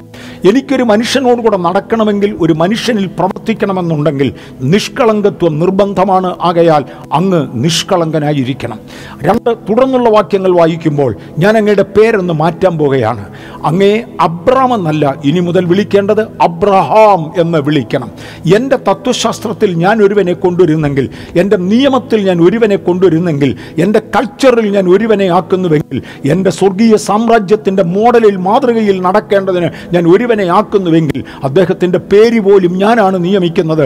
അങ്ങയുടെ മേലുള്ള വിളി അനുസരിച്ച് അങ്ങ് ബഹുജാതികൾക്ക് പിതാവാകണം. അബ്രഹാമിനെ വിളിക്കുന്ന സമയത്ത് ഞാൻ നിന്നെ ഒരു ജാതിയാക്കും, ഒരു വലിയ ജാതിയാക്കുമെന്ന് പറഞ്ഞെങ്കിൽ, കാലത്തിൻ്റെ പോക്കിൽ അദ്ദേഹത്തിൻ്റെ നടപ്പ് കണ്ടപ്പോൾ നടപ്പ് കൊണ്ട് തെളിയിച്ച അബ്രഹാമിനോട് ദൈവം പറഞ്ഞു, അങ്ങ് കേവലം ഒരു ജാതിയുടെ പിതാവ് മാത്രമായി തീരുകയില്ല, അങ്ങ് ബഹുജാതികൾക്ക് പിതാവായി മാറും. മുഴു ക്രിസ്ത്യാനിയും ഇന്ന് ലോകത്തിൽ ആകപ്പാടെ ഉള്ളവർ അബ്രഹാമിൻ്റെ ആത്മീക സന്തതി എന്നവർ വിശ്വസിക്കുന്നു. യഹൂദജാതി അബ്രഹാമിൻ്റെ സന്തതി എന്ന് അവർ വിശ്വസിക്കുന്നു. ഇന്നത്തെ മുസ്ലിം സഹോദരന്മാർ അബ്രഹാമിൻ്റെ സന്തതി എന്ന് അവർ വിശ്വസിക്കുന്നു. തീർന്നു, ലോകത്തിലെ ബഹുഭൂരിപക്ഷം ആളുകളുമായി കഴിഞ്ഞു. ഞാൻ നിന്നെ ബഹുജാതികൾക്ക് പിതാവാക്കും, ഞാൻ നിന്നെ ബഹുജാതികൾക്ക് പിതാവാക്കും. ക്രിസ്തുമാർഗത്തിലുള്ള അനവധി വിഭാഗങ്ങൾ, മുസ്ലിം വിഭാഗത്തിലുള്ള അനവധി വിഭാഗങ്ങൾ, യഹൂദമാർഗത്തിലുള്ള ചില വിഭാഗങ്ങൾ എന്നിങ്ങനെ വിഭാഗങ്ങൾ ഒക്കെ ഉണ്ടെങ്കിലും ഇവയെല്ലാം ചേർന്നുകൊണ്ട് ഈ ബഹുജാതികൾക്കും അബ്രഹാം പിതാവാണ് എന്ന് അവർ വാദിക്കുന്നു. അവർ ഒരുപോലെ വിശ്വസിക്കുന്നു. അബ്രഹാം നമ്മുടെ പിതാവായിട്ടുണ്ട്. ദൈവം അബ്രഹാമിനെ വിളിച്ചേച്ച് പറഞ്ഞു, 1, അങ്ങ് നിഷ്കളങ്കനായി നടക്കണം. 2, ഞാൻ അങ്ങയുടെ പേര് മാറ്റാൻ പോകുകയാണ്. ഞാൻ തരുന്ന പുതിയ പേര് അങ്ങേക്ക് ഇരിക്കണം.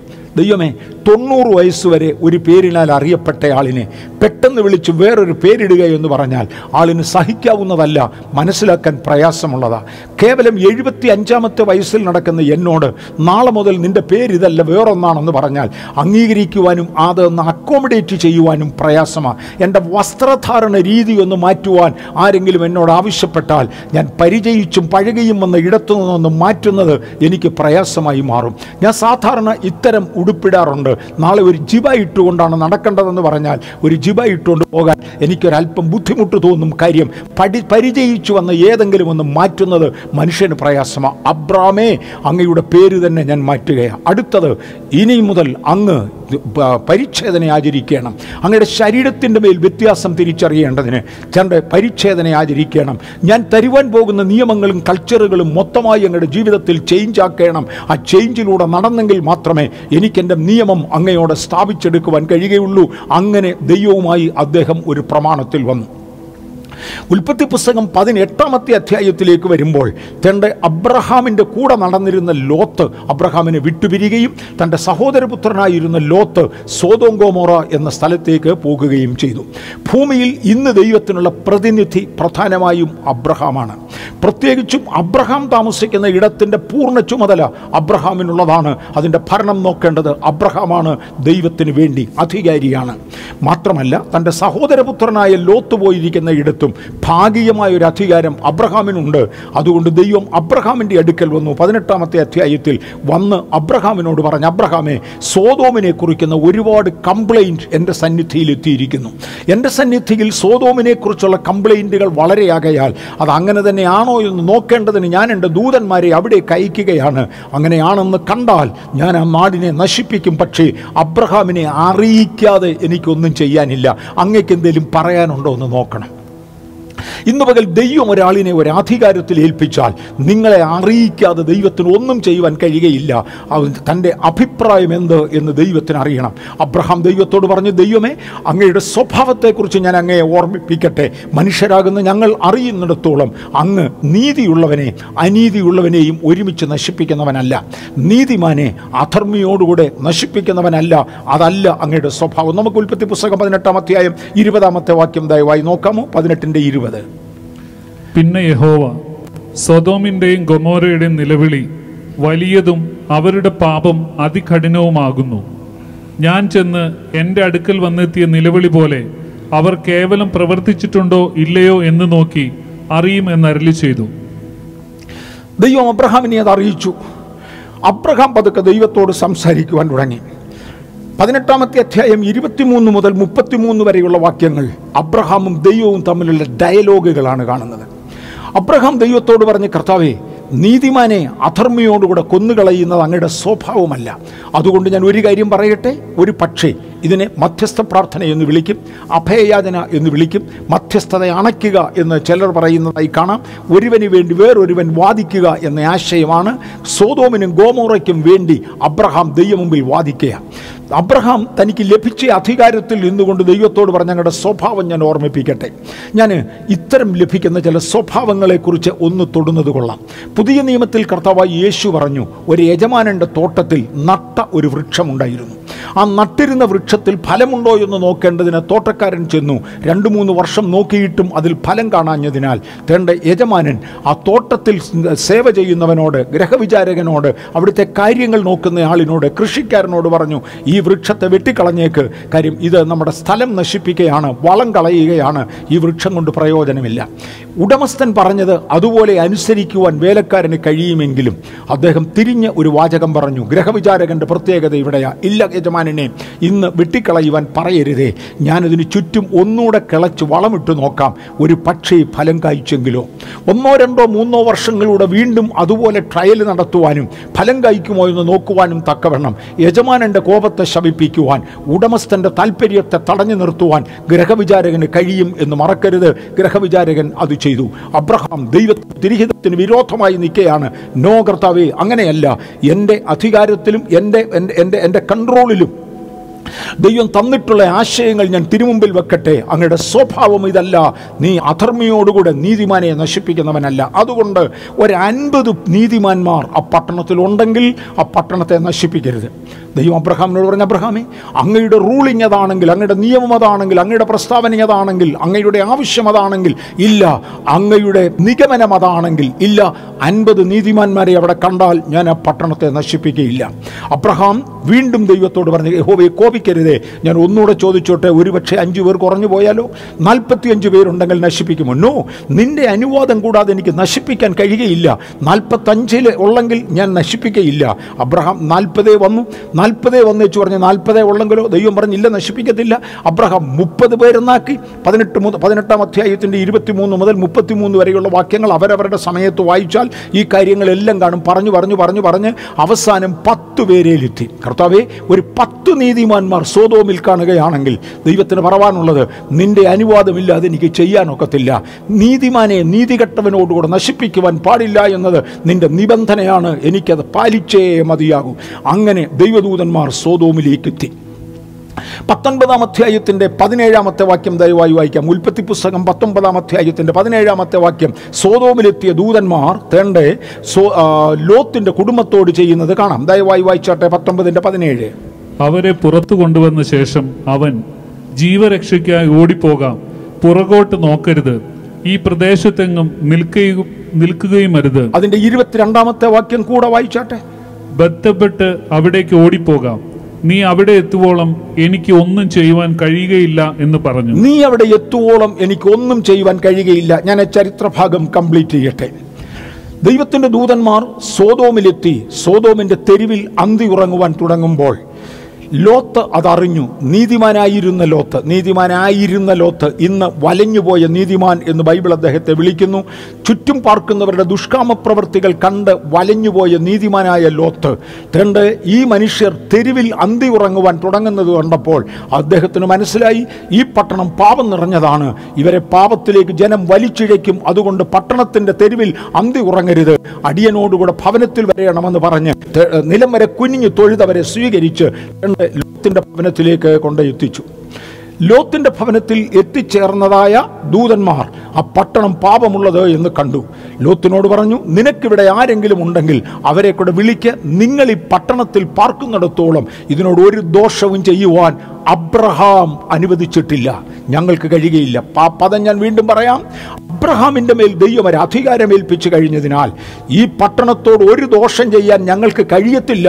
കാര്യം അബ്രഹാം അനുവദിച്ചിട്ടില്ല.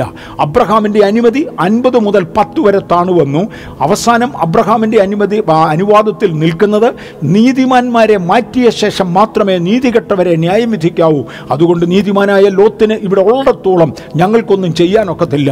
ലോത്ത് വളരെ സ്ലോ ആയിട്ട് നിൽക്കുന്നത് കണ്ട് തേണ്ട ദൈവദൂതന്മാർ ആ ലോത്തിനെയും ഭാര്യയെയും 2 മക്കളെയും കൈക്ക് പിടിച്ച് വലിച്ചു പട്ടണത്തിന്റെ വെളിയിൽ കൊണ്ടുവന്ന് വെച്ച് അവരോട് പറഞ്ഞു, അങ്ങ് ദൂരെ ഒരു പർവ്വതമുണ്ട്, ആ പർവ്വതത്തിലേക്ക് ഓടിപ്പോയിക്കൊള്ളുക. ഇവിടെ ഒരു പ്രധാനപ്പെട്ട കാര്യമുണ്ട്. ഇത്രയും ദൈവം കരുണ ചെയ്ത് പട്ടണത്തിൽ നിന്ന് വലിച്ചിറക്കിക്കൊണ്ടുവന്ന്, സോദോം ഗൊമോറയിൽ നിന്ന് വലിച്ചിറക്കിക്കൊണ്ടുവന്നിട്ട് ആ മലമുകളിലേക്ക് ഓടുവാൻ പറഞ്ഞപ്പോൾ ലോത്തിന്റെ മറുപടി, യജമാനന്മാരെ, അവിടം വരെ ഓടുവാനുള്ള ആരോഗ്യം എനിക്കില്ല, ദൈവത്തിൻ്റെ ബെസ്റ്റ് ആ പർവ്വതമാണെന്ന് അദ്ദേഹത്തിന് മനസ്സിലായി. എന്നാൽ ദൈവത്തിൻ്റെ ബെസ്റ്റ് അല്ല, ദൈവത്തിന് ബെസ്റ്റ് അല്ലെങ്കിലും എൻ്റെ തിരഞ്ഞെടുപ്പിൽ ഇവിടെ അടുക്കൽ സോവാർ എന്ന് പറയുന്ന ഒരു പട്ടണമുണ്ട്, അങ്ങോട്ട് പോകുവാൻ എന്നെ അനുവദിക്കണമേ. ഞാൻ സാധാരണ പ്രസംഗിക്കാറുള്ളപ്പോൾ അനേക പ്രസംഗകർ പറയാറുള്ളതുപോലെ ഞാനും പറയാറുണ്ട്, ദൈവത്തിൻ്റെ ബെസ്റ്റും പെർഫെക്റ്റ് സിലക്ഷനും പെർമിസീവ് സിലക്ഷനും. ദൈവത്തിൻ്റെ പെർഫെക്റ്റ് സിലക്ഷനിൽ, പെർഫെക്റ്റ് ഐഡിയയിൽ ആ പർവ്വതത്തിൻ്റെ മുകളിലാണ് പോകേണ്ടത്. പക്ഷെ പെർമിസീവായി വേറെ പലതും കാണും. ചോദിച്ചാൽ അനുവദിക്കാവുന്ന, ദൈവത്തിൻ്റെ തീരുമാനത്തെ മാറ്റിയെടുത്തു കൊണ്ടുവരാവുന്ന വേറെ പലതുമുണ്ട്. അങ്ങനെ ഞാൻ ഇവിടേക്കൊന്ന് പോകുവാൻ, ഈ സോവാർ എന്ന പട്ടണത്തിലേക്ക് പോകുവാൻ എനിക്ക് അനുമതി തരയണം. അവിടെയാണ് ദൈവദൂതന്മാർ പറഞ്ഞത്, പോ, നീ ഇവിടെ നിൽക്കുന്നിടത്തോളം, നീ അവിടെ ചെല്ലുന്നത് വരെ ഈ പട്ടണത്തോട് ഒന്നും ചെയ്യാൻ ഞങ്ങൾക്ക് കഴിയുകയില്ല. അബ്രഹാമിൻ്റെ അനുമതിയില്ല, അബ്രഹാമിൻ്റെ അനുമതിയില്ലാതെ സാധ്യമല്ല. ഞാനും നിങ്ങളും പാർക്കുന്ന ഇടങ്ങളിൽ ദൈവത്തിന് ചില കാര്യങ്ങൾ ചെയ്യണമെങ്കിൽ, സൂപ്പർ നാച്ചുറൽ ഇന്റർവിയറൻസസ് ഉണ്ടാകണമെങ്കിൽ, സൂപ്പർ നാച്ചുറലായ ദൈവിക ഇടപെടൽ ഉണ്ടാകണമെങ്കിൽ എൻ്റെയും നിങ്ങളുടെയും അനുവാദം ചോദിക്കുന്ന ഒരു ബന്ധത്തിലേക്ക് ദൈവവുമായി വരുവാൻ നമുക്ക് കഴിയണം. കാര്യം ഇതാണ് ദൈവരാജ്യത്തിൻ്റെ തത്വം എന്ന് മറക്കരുത്. പുറപ്പാട് പുസ്തകം 3-ാം അധ്യായത്തിലേക്ക് വരുമ്പോൾ ദൈവം ഒരു മോശയെ കണ്ടു. മോശയോട് പറഞ്ഞു, മോശെ, എൻ്റെ ജനത്തിൻ്റെ നിലവിളി എൻ്റെ കടുക്കലെത്തി, അവരുടെ കണ്ണുനീർ ഞാൻ കണ്ടിരിക്കുന്നു. ആകയാൽ എൻ്റെ ജനത്തെ വിടുവിക്കേണ്ടതിന് ഞാൻ ഇറങ്ങി വന്നിരിക്കുന്നു. വരിക, ഞാൻ നിന്നെ ഫറവോന്റെ അടുക്കലേക്ക് അയക്കട്ടെ. മോശയ്ക്ക് ഫറവോന്റെ അടുക്കൽ പോകുവാൻ താല്പര്യമില്ല. ഒഴികഴിവുകൾ ഒന്നിനു പുറകെ ഒന്നായി പറഞ്ഞു. പക്ഷെ ദൈവത്തിന് പറവാനുള്ളത്, മോശെ, അങ്ങ് വരാതെ എനിക്കൊന്നും ചെയ്യാനൊക്കത്തില്ല. കാരണം മനുഷ്യനെയാണ് ഞാൻ അധികാരം ഏൽപ്പിച്ചത്. അടക്കി വാഴുവാൻ ഭൂമിയുടെ മേലുള്ള അധികാരം ഞാൻ മനുഷ്യന് കൊടുത്തിരിക്കുന്ന സാഹചര്യത്തിൽ മനുഷ്യൻ അനുവദിക്കാതെ എനിക്കൊന്നും ചെയ്യാനൊക്കത്തില്ല. മനുഷ്യൻ്റെ സഹകരണമില്ലാതെ എനിക്കൊന്നും ചെയ്യാനൊക്കത്തില്ല. മോശെ, ഞാൻ അനേക കാര്യങ്ങൾ ചെയ്യേണ്ടതിനുണ്ട്. മിസ്രൈമിൽ പേനെ വരുത്തുവാൻ ആശയുണ്ട്. പക്ഷെ അങ്ങയുടെ കൈകൊണ്ട് ചാരം വാരി എറിയാതെ വണ്ണം പേൻ ഉണ്ടാകുകയില്ല. അങ്ങയുടെ വടി വീശാതെ വണ്ണം കൽമഴ വരുത്താൻ സാധ്യമല്ല. അങ്ങയുടെ വടി ഉയർത്താതെ വണ്ണം ഒരിക്കലും അവിടെ എനിക്ക് കൂരിരുട്ട് വരുത്തുവാൻ സാധ്യമല്ല. എനിക്ക് അവിടുത്തെ വെള്ളത്തെ രക്തമാക്കണമെങ്കിൽ അങ്ങയുടെ വടി കൊണ്ട് അടിച്ചേ മതിയാകുള്ളൂ. അതെ, മനുഷ്യൻ്റെ സഹകരണമില്ലാതെ ഒന്നും ചെയ്യാൻ വയ്യാത്തവനായ ദൈവം അധികാരം എൻ്റെ കയ്യിൽ, നിങ്ങളുടെ കയ്യിൽ ഏൽപ്പിച്ച ശേഷം നോക്കിയിരിക്കുകയാണ്. 2021 എന്തെങ്കിലും ഒന്ന് ചെയ്യുവാൻ ഈ മനുഷ്യൻ്റെ സഹകരണം എനിക്ക് വേണം, ചെയ്തേ മതിയാകൂ. ഞാൻ ഈ മനുഷ്യൻ്റെ സഹകരണത്തെക്കുറിച്ച് ഇത്രയും പറഞ്ഞതുകൊണ്ട് മറുവശവും തൊടട്ടെ. ദൈവത്തെ കൂടാതെ ഒന്നും ചെയ്യുവാൻ മനുഷ്യന് കഴിയുകയില്ല. കാര്യം സാക്ഷാൽ അധികാരിയും ശക്തനും ദൈവമാണ്, ഞാനല്ല. എന്നെ മണ്ണിൽ നിന്ന് ഉരുവാക്കി ആത്മാവിനെ ഉള്ളിൽ പകർന്ന് ആകെ നിർത്തിയിരിക്കുക. ഞാൻ പഴയ നിയമത്തിലാണ് ഇപ്പോഴും നിൽക്കുന്നത്. ഞാൻ പുതിയ നിയമത്തിലേക്ക് വരും, വേഗത്തിൽ വരും. അന്നേരത്ത് അല്പം കൂടെ ഗൗരവത്തിൽ മനസ്സിലാവും. ഞാൻ നിൽക്കുന്നത് ദൈവത്തിൻ്റെ കൃപയിലാണ്. ദൈവത്തെ കൂടാതെ എനിക്ക് ഒന്നും ചെയ്യാനൊക്കത്തില്ല. ദൈവം എന്നോടുകൂടെ ഇരിക്കുന്നില്ലെങ്കിൽ എൻ്റെ പ്രവൃത്തികൾ നിഷ്ഫലമായി മാറും, നിഷ്പ്രയോജനമായി മാറും. ദൈവത്തെ കൂടാതെ മനുഷ്യനൊന്നും ചെയ്യാൻ സാധ്യമല്ല. മനുഷ്യനെ കൂടാതെ ദൈവമൊന്നും ചെയ്യുന്ന പതിവില്ല. ഇങ്ങനെ രണ്ട് ഘടകങ്ങൾ ഒരുമിച്ച് പോകുകയാണ്. ഞാൻ പറഞ്ഞു, മനുഷ്യൻ ആകപ്പാടെ തകർന്നു. അബ്രഹാം എന്ന ഏകനിൽ നിന്ന് തേണ്ട ദൈവം ഒരു ജാതിയെ ഉളവാക്കി. ആ ജാതിയിൽ മറിയ എന്നു പേരുള്ള ഒരു കന്യക ജാതയായി. ആ മറിയയുടെ അടുക്കൽ കാലത്തിൻ്റെ തികവിങ്കൽ ദൈവത്തിൻ്റെ ദൂതന്മാരിൽ ഒരുവൻ വന്നു വെച്ച് പറഞ്ഞു, കൃപ ലഭിച്ചവളെ നിനക്ക് വന്ദനം. ഹേ മറിയേ, അങ്ങയ്ക്ക് ദൈവത്തിൻ്റെ കൃപ ലഭിച്ചിരിക്കുന്നു. കൃപ ലഭിച്ചവളെ നിനക്ക് വന്ദനം. നീ യേശുവിൻ്റെ മാതാവാകാൻ പോകുകയാണ്.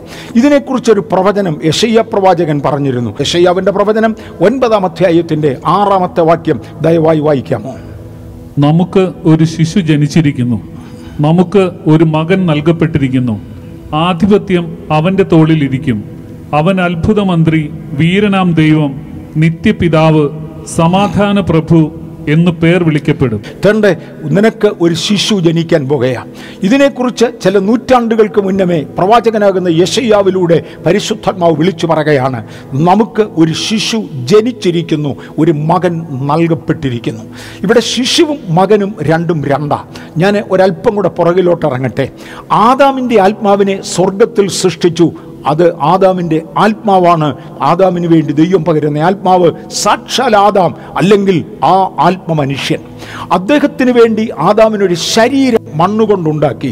ആത്മാവും ശരീരവും രണ്ടും രണ്ടാ. ആ ആത്മാവിനെ ഈ ശരീരത്തിലേക്ക് ഊതിക്കയറ്റിയാണ് ആദാം ജീവനുള്ള ദേഹിയായി മാറിയത്. ഇപ്പോൾ ഒടുക്കത്തെ ആദാം എന്നറിയപ്പെടുന്ന യേശുവിനെ കുറിക്കുന്ന പ്രവചനം 2 വാക്കുകളിലാണ് പ്രതിനിധീകരിക്കുന്നത്. അവിടെ പറഞ്ഞു, 1, നമുക്ക് ഒരു ശിശു ജനിച്ചിരിക്കുന്നു. 2, ഒരു മകൻ നൽകപ്പെട്ടിരിക്കുന്നു. ഒരു ശിശുവും ഒരു മകനും കൂടെ ഒരുമിച്ച് ചേരണം. ഈ ശിശു എന്നറിയപ്പെടുന്നത് എന്താണ്? യോഹന്നാന്റെ സുവിശേഷം 1-ാം അധ്യായം 14-ാമത്തെ വാക്യം ദയവായി വായിക്കാമോ? യോഹന്നാന്റെ സുവിശേഷം 1-ാം അധ്യായം 14-ാമത്തെ വാക്യം. ഈ ശിശു എന്നത് എന്താണ്? വചനം ജഡമായി തീർന്നു, കൃപയും സത്യവും നിറഞ്ഞവനായി നമ്മുടെ ഇടയിൽ പാർത്തു. ഞങ്ങൾ അവന്റെ തേജസ് പിതാവിൽ നിന്ന് ഏകജാതനായവന്റെ തേജസ്സായി കണ്ടു. തന്റെ യേശുക്രിസ്തുവിനെ കുറിച്ച് പറയുന്ന ഒരു പദപ്രയോഗമാണിത്. വചനം ജഡമായി തീർന്നു. ആ വചനം ജഡമായി തീർന്ന ആ ജഡത്തെയാണ് യേശു എന്ന് വിളിക്കുന്നത്. മറിയമിലൂടെ ജഡമെടുത്തവനായ ദൈവം, മറിയാമിലൂടെ ദൈവത്വമെടുത്തവനെന്നല്ല, മറിയാമിലൂടെ ജഡമെടുത്തവനായ യേശു. ആ ജഡം എവിടുന്ന് വന്നു? വിശുദ്ധമായ വചനം, പരിശുദ്ധമായ ദൈവത്തിൻ്റെ വചനം ജഡമായി ഉരുത്തിരിഞ്ഞു. ഞാൻ അങ്ങ് ശാസ്ത്രത്തിലോട്ട് പ്രവേശിക്കുന്നില്ല. ശാസ്ത്രം പറയുന്നത് ശക്തിയെ വസ്തുവാക്കി മാറ്റുവാൻ കഴിയുമെന്നാണ്. ഞാൻ ആ സമവാക്യങ്ങളിലേക്ക് പ്രവേശിക്കുന്നില്ല. അവിടുന്ന് ഞാൻ മാറുവാനാണ് ആഗ്രഹിക്കുന്നത്. സമവാക്യങ്ങൾ ഉണ്ടാക്കുവാൻ ശാസ്ത്രത്തിന് കഴിഞ്ഞെങ്കിലും വചനത്തെ ജഡമാക്കി മാറ്റുവാൻ ശാസ്ത്രത്തിന് കഴിഞ്ഞിട്ടില്ല, വിഘടിപ്പിക്കുവാൻ കഴിഞ്ഞിട്ടുണ്ട്, ജഡമാക്കി മാറ്റുവാൻ കഴിഞ്ഞിട്ടില്ല. വചനം ജഡമായി ഉരുത്തിരിഞ്ഞു. കേവലം വചനം ജഡമായി ഉരുത്തിരിയുക മാത്രമായിരുന്നില്ല, കൃപയും സത്യവും നിറഞ്ഞവനായി ഞങ്ങളുടെ ഇടയിൽ പാർത്ത് ഞങ്ങൾ കണ്ടു. ദൃക്സാക്ഷികൾ പറയുന്നതാണ്. യേശുവിൻ്റെ കാലത്തുണ്ടായിരുന്ന ദൃക്സാക്ഷികളിൽ ഒരുവനായ യോഹന്നാൻ പറയുകയാണ്, ഞങ്ങളുടെ ഇടയിൽ പാർത്തു, ഞങ്ങൾ അവൻ്റെ തേജസ് പിതാവിൻ്റെ തേജസ്സിലായി കണ്ടു, ദൈവിക തേജസ്സായി കണ്ടു. മത്തായിയുടെ സുവിശേഷം 1-ാം അധ്യായത്തിൻ്റെ 20-ാമത്തെ വാക്യത്തിൽ ഒരു ഭാഗം ഞാൻ പറഞ്ഞു, ശിശു എന്ന ഭാഗം ഞാൻ പറഞ്ഞു. ശിശു എന്നത് കർത്താവായ യേശു ക്രിസ്തുവിൻ്റെ ശരീരത്തെ കുറിക്കുന്ന, ജനിക്കേണ്ടിയിരുന്ന ആ ശിശുവിനെ കുറിച്ച്, അത് തന്നെ വചനം ജഡമായി ഉരുത്തിരിഞ്ഞ ആ ജഡത്തെക്കുറിച്ചാണ് ഞാൻ പറയുന്നത്. കൃപയും സത്യവും നിറഞ്ഞവനായി തീർന്ന ആ ജഡം, അതാണ് കർത്താവായ യേശു എന്ന ശിശു. മത്തായിയുടെ സുവിശേഷം 1-ാം അധ്യായത്തിൻ്റെ 20-ാമത്തെ വാക്യം നോക്കിക്കാട്ടെ. ഇങ്ങനെ നനച്ചിരിക്കുമ്പോൾ കർത്താവിന്റെ ദൂതൻ അവന് സ്വപ്നത്തിൽ പ്രത്യക്ഷനായി, ദാവീദിന്റെ മകനായ യോസേഫേ, നിന്റെ ഭാര്യയായ മറിയയെ ചേർത്തുകൊള്ളുവാൻ ശങ്കിക്കേണ്ട, അവളിൽ ഉൽപ്പാദിതമായത് പരിശുദ്ധാത്മാവിനാൽ ആകുന്നു. മറിയ ഒരു ശിശുവിനെ ഉള്ളിൽ വഹിക്കുന്നുവെന്ന വിവരം തനിക്ക് വേണ്ടി വിവാഹ നിശ്ചയം കഴിഞ്ഞിരുന്ന ജോസഫ് പുണ്യവാളൻ എന്ന് നമ്മൾ വിളിക്കും, ജോസഫ് പിതാവ് അറിഞ്ഞു.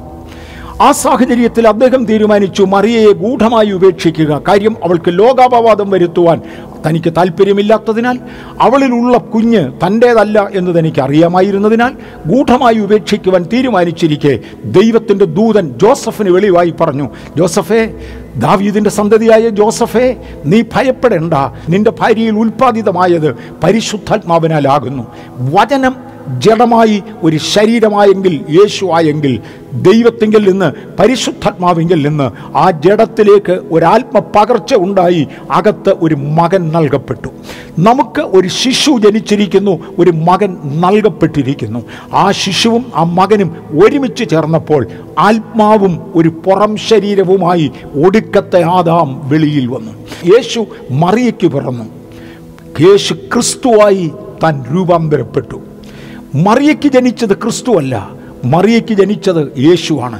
യേശുവിൻ്റെ മാതാവായി മറിയയെ ഞാൻ അങ്ങേയറ്റം പ്രശംസിക്കുന്നു, അങ്ങേയറ്റം വാഴ്ത്തുന്നു. താൻ വാഴ്ത്തപ്പെട്ടവൾ എന്നറിയപ്പെടും. എന്നാൽ ക്രിസ്തുവിൻ്റെ പിതാവ് മറിയയല്ല, ക്രിസ്തു പിതാവിങ്കൽ നിന്നുള്ളവനാണ്, പിതാവിങ്കൽ നിന്ന് വന്നതാണ്. ജഡവും ആത്മാവും കൂടെ ഒരുമിച്ച് ചേർന്ന് യേശു ക്രിസ്തുവായി തൻ രംഗത്ത് വന്നു. ആധിപത്യം അവൻ്റെ തോളിലിരിക്കും. അധികാരം തിരികെ എടുക്കേണ്ടതിന് ആദ്യത്തെ ആദാം, 1-ാമത്തെ ആദാം നഷ്ടമാക്കിയ ദൈവിക അധികാരം തിരികെ എടുക്കേണ്ടതിന് വേണ്ടി വചനം ജഡമായി ആത്മാവിൻ്റെ ഉള്ളിലേക്ക് പകർത്തപ്പെട്ട യേശു ക്രിസ്തു ഒരുമിച്ച് ചേർന്ന് യേശു ക്രിസ്തു തൻ്റെ രംഗത്ത് വന്നു. പ്രവാചകനാകുന്ന യെശയ്യാവ് വിളിച്ചു പറയുകയാണ്, ആധിപത്യം അവൻ്റെ തോളിലിരിക്കും. സാധാരണ നമ്മുടെ ഭരണാധികാരികളുടെ, പ്രത്യേകിച്ചും ഒരു ഡെമോക്രാറ്റിക് രാജ്യത്തെ ഭരണാധികാരികളുടെ കസേറയാണ്, സ്ഥാനമാണ് അധികാരം തീരുമാനിക്കുന്നത്. ആരുടെയും തോളിലല്ല അധികാരം. യേശുവിനെ സംബന്ധിച്ച് ആധിപത്യം അവൻ്റെ തോളിലിരിക്കും. അവൻ അത്ഭുത മന്ത്രിയാണ്, വീരനാം ദൈവമാണ്, നിത്യപിതാവാണ്, സമാധാനത്തിൻ്റെ പ്രഭുവാണ്. അനേക ആശയങ്ങൾ പറയുവാനുണ്ട്. ഞാൻ പറയുവാൻ ആഗ്രഹിക്കുന്നത്, ക്രിസ്തുവിനെ വഹിക്കുന്ന ഒരു ശരീരം. ഇന്ന് എന്നെ കേൾക്കുന്ന ദൈവത്തിൻ്റെ പൈതലെ, യേശു കാൽവറിയിൽ വിലമുടക്കി, യേശു കാൽവറിയിൽ മരിച്ചു.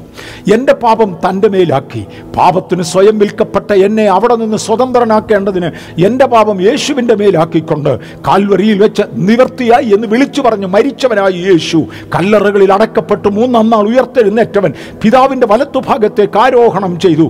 നിശ്ചയമായും തൻ പാതാള ലോകത്തേക്ക് ഇറങ്ങിച്ചെല്ലുകയും, പണ്ട് നോഹയുടെ കാലത്ത് പെട്ടകമൊരുക്കുമ്പോൾ ദീർഘക്ഷമയോടെ കാത്തിരിക്കുമ്പോൾ മാനസാന്തരപ്പെടാത്തവരായി തടവിലുള്ള ആത്മാക്കളോട് നിവൃത്തിയായി എന്ന യാഥാർത്ഥ്യം വിളിച്ചു പറയുകയും ചെയ്ത ശേഷം 3-ാമത്തെ ദിവസം തൻ്റെ കല്ലറയുടെ അടുക്കലേക്ക് മടങ്ങി വന്നു.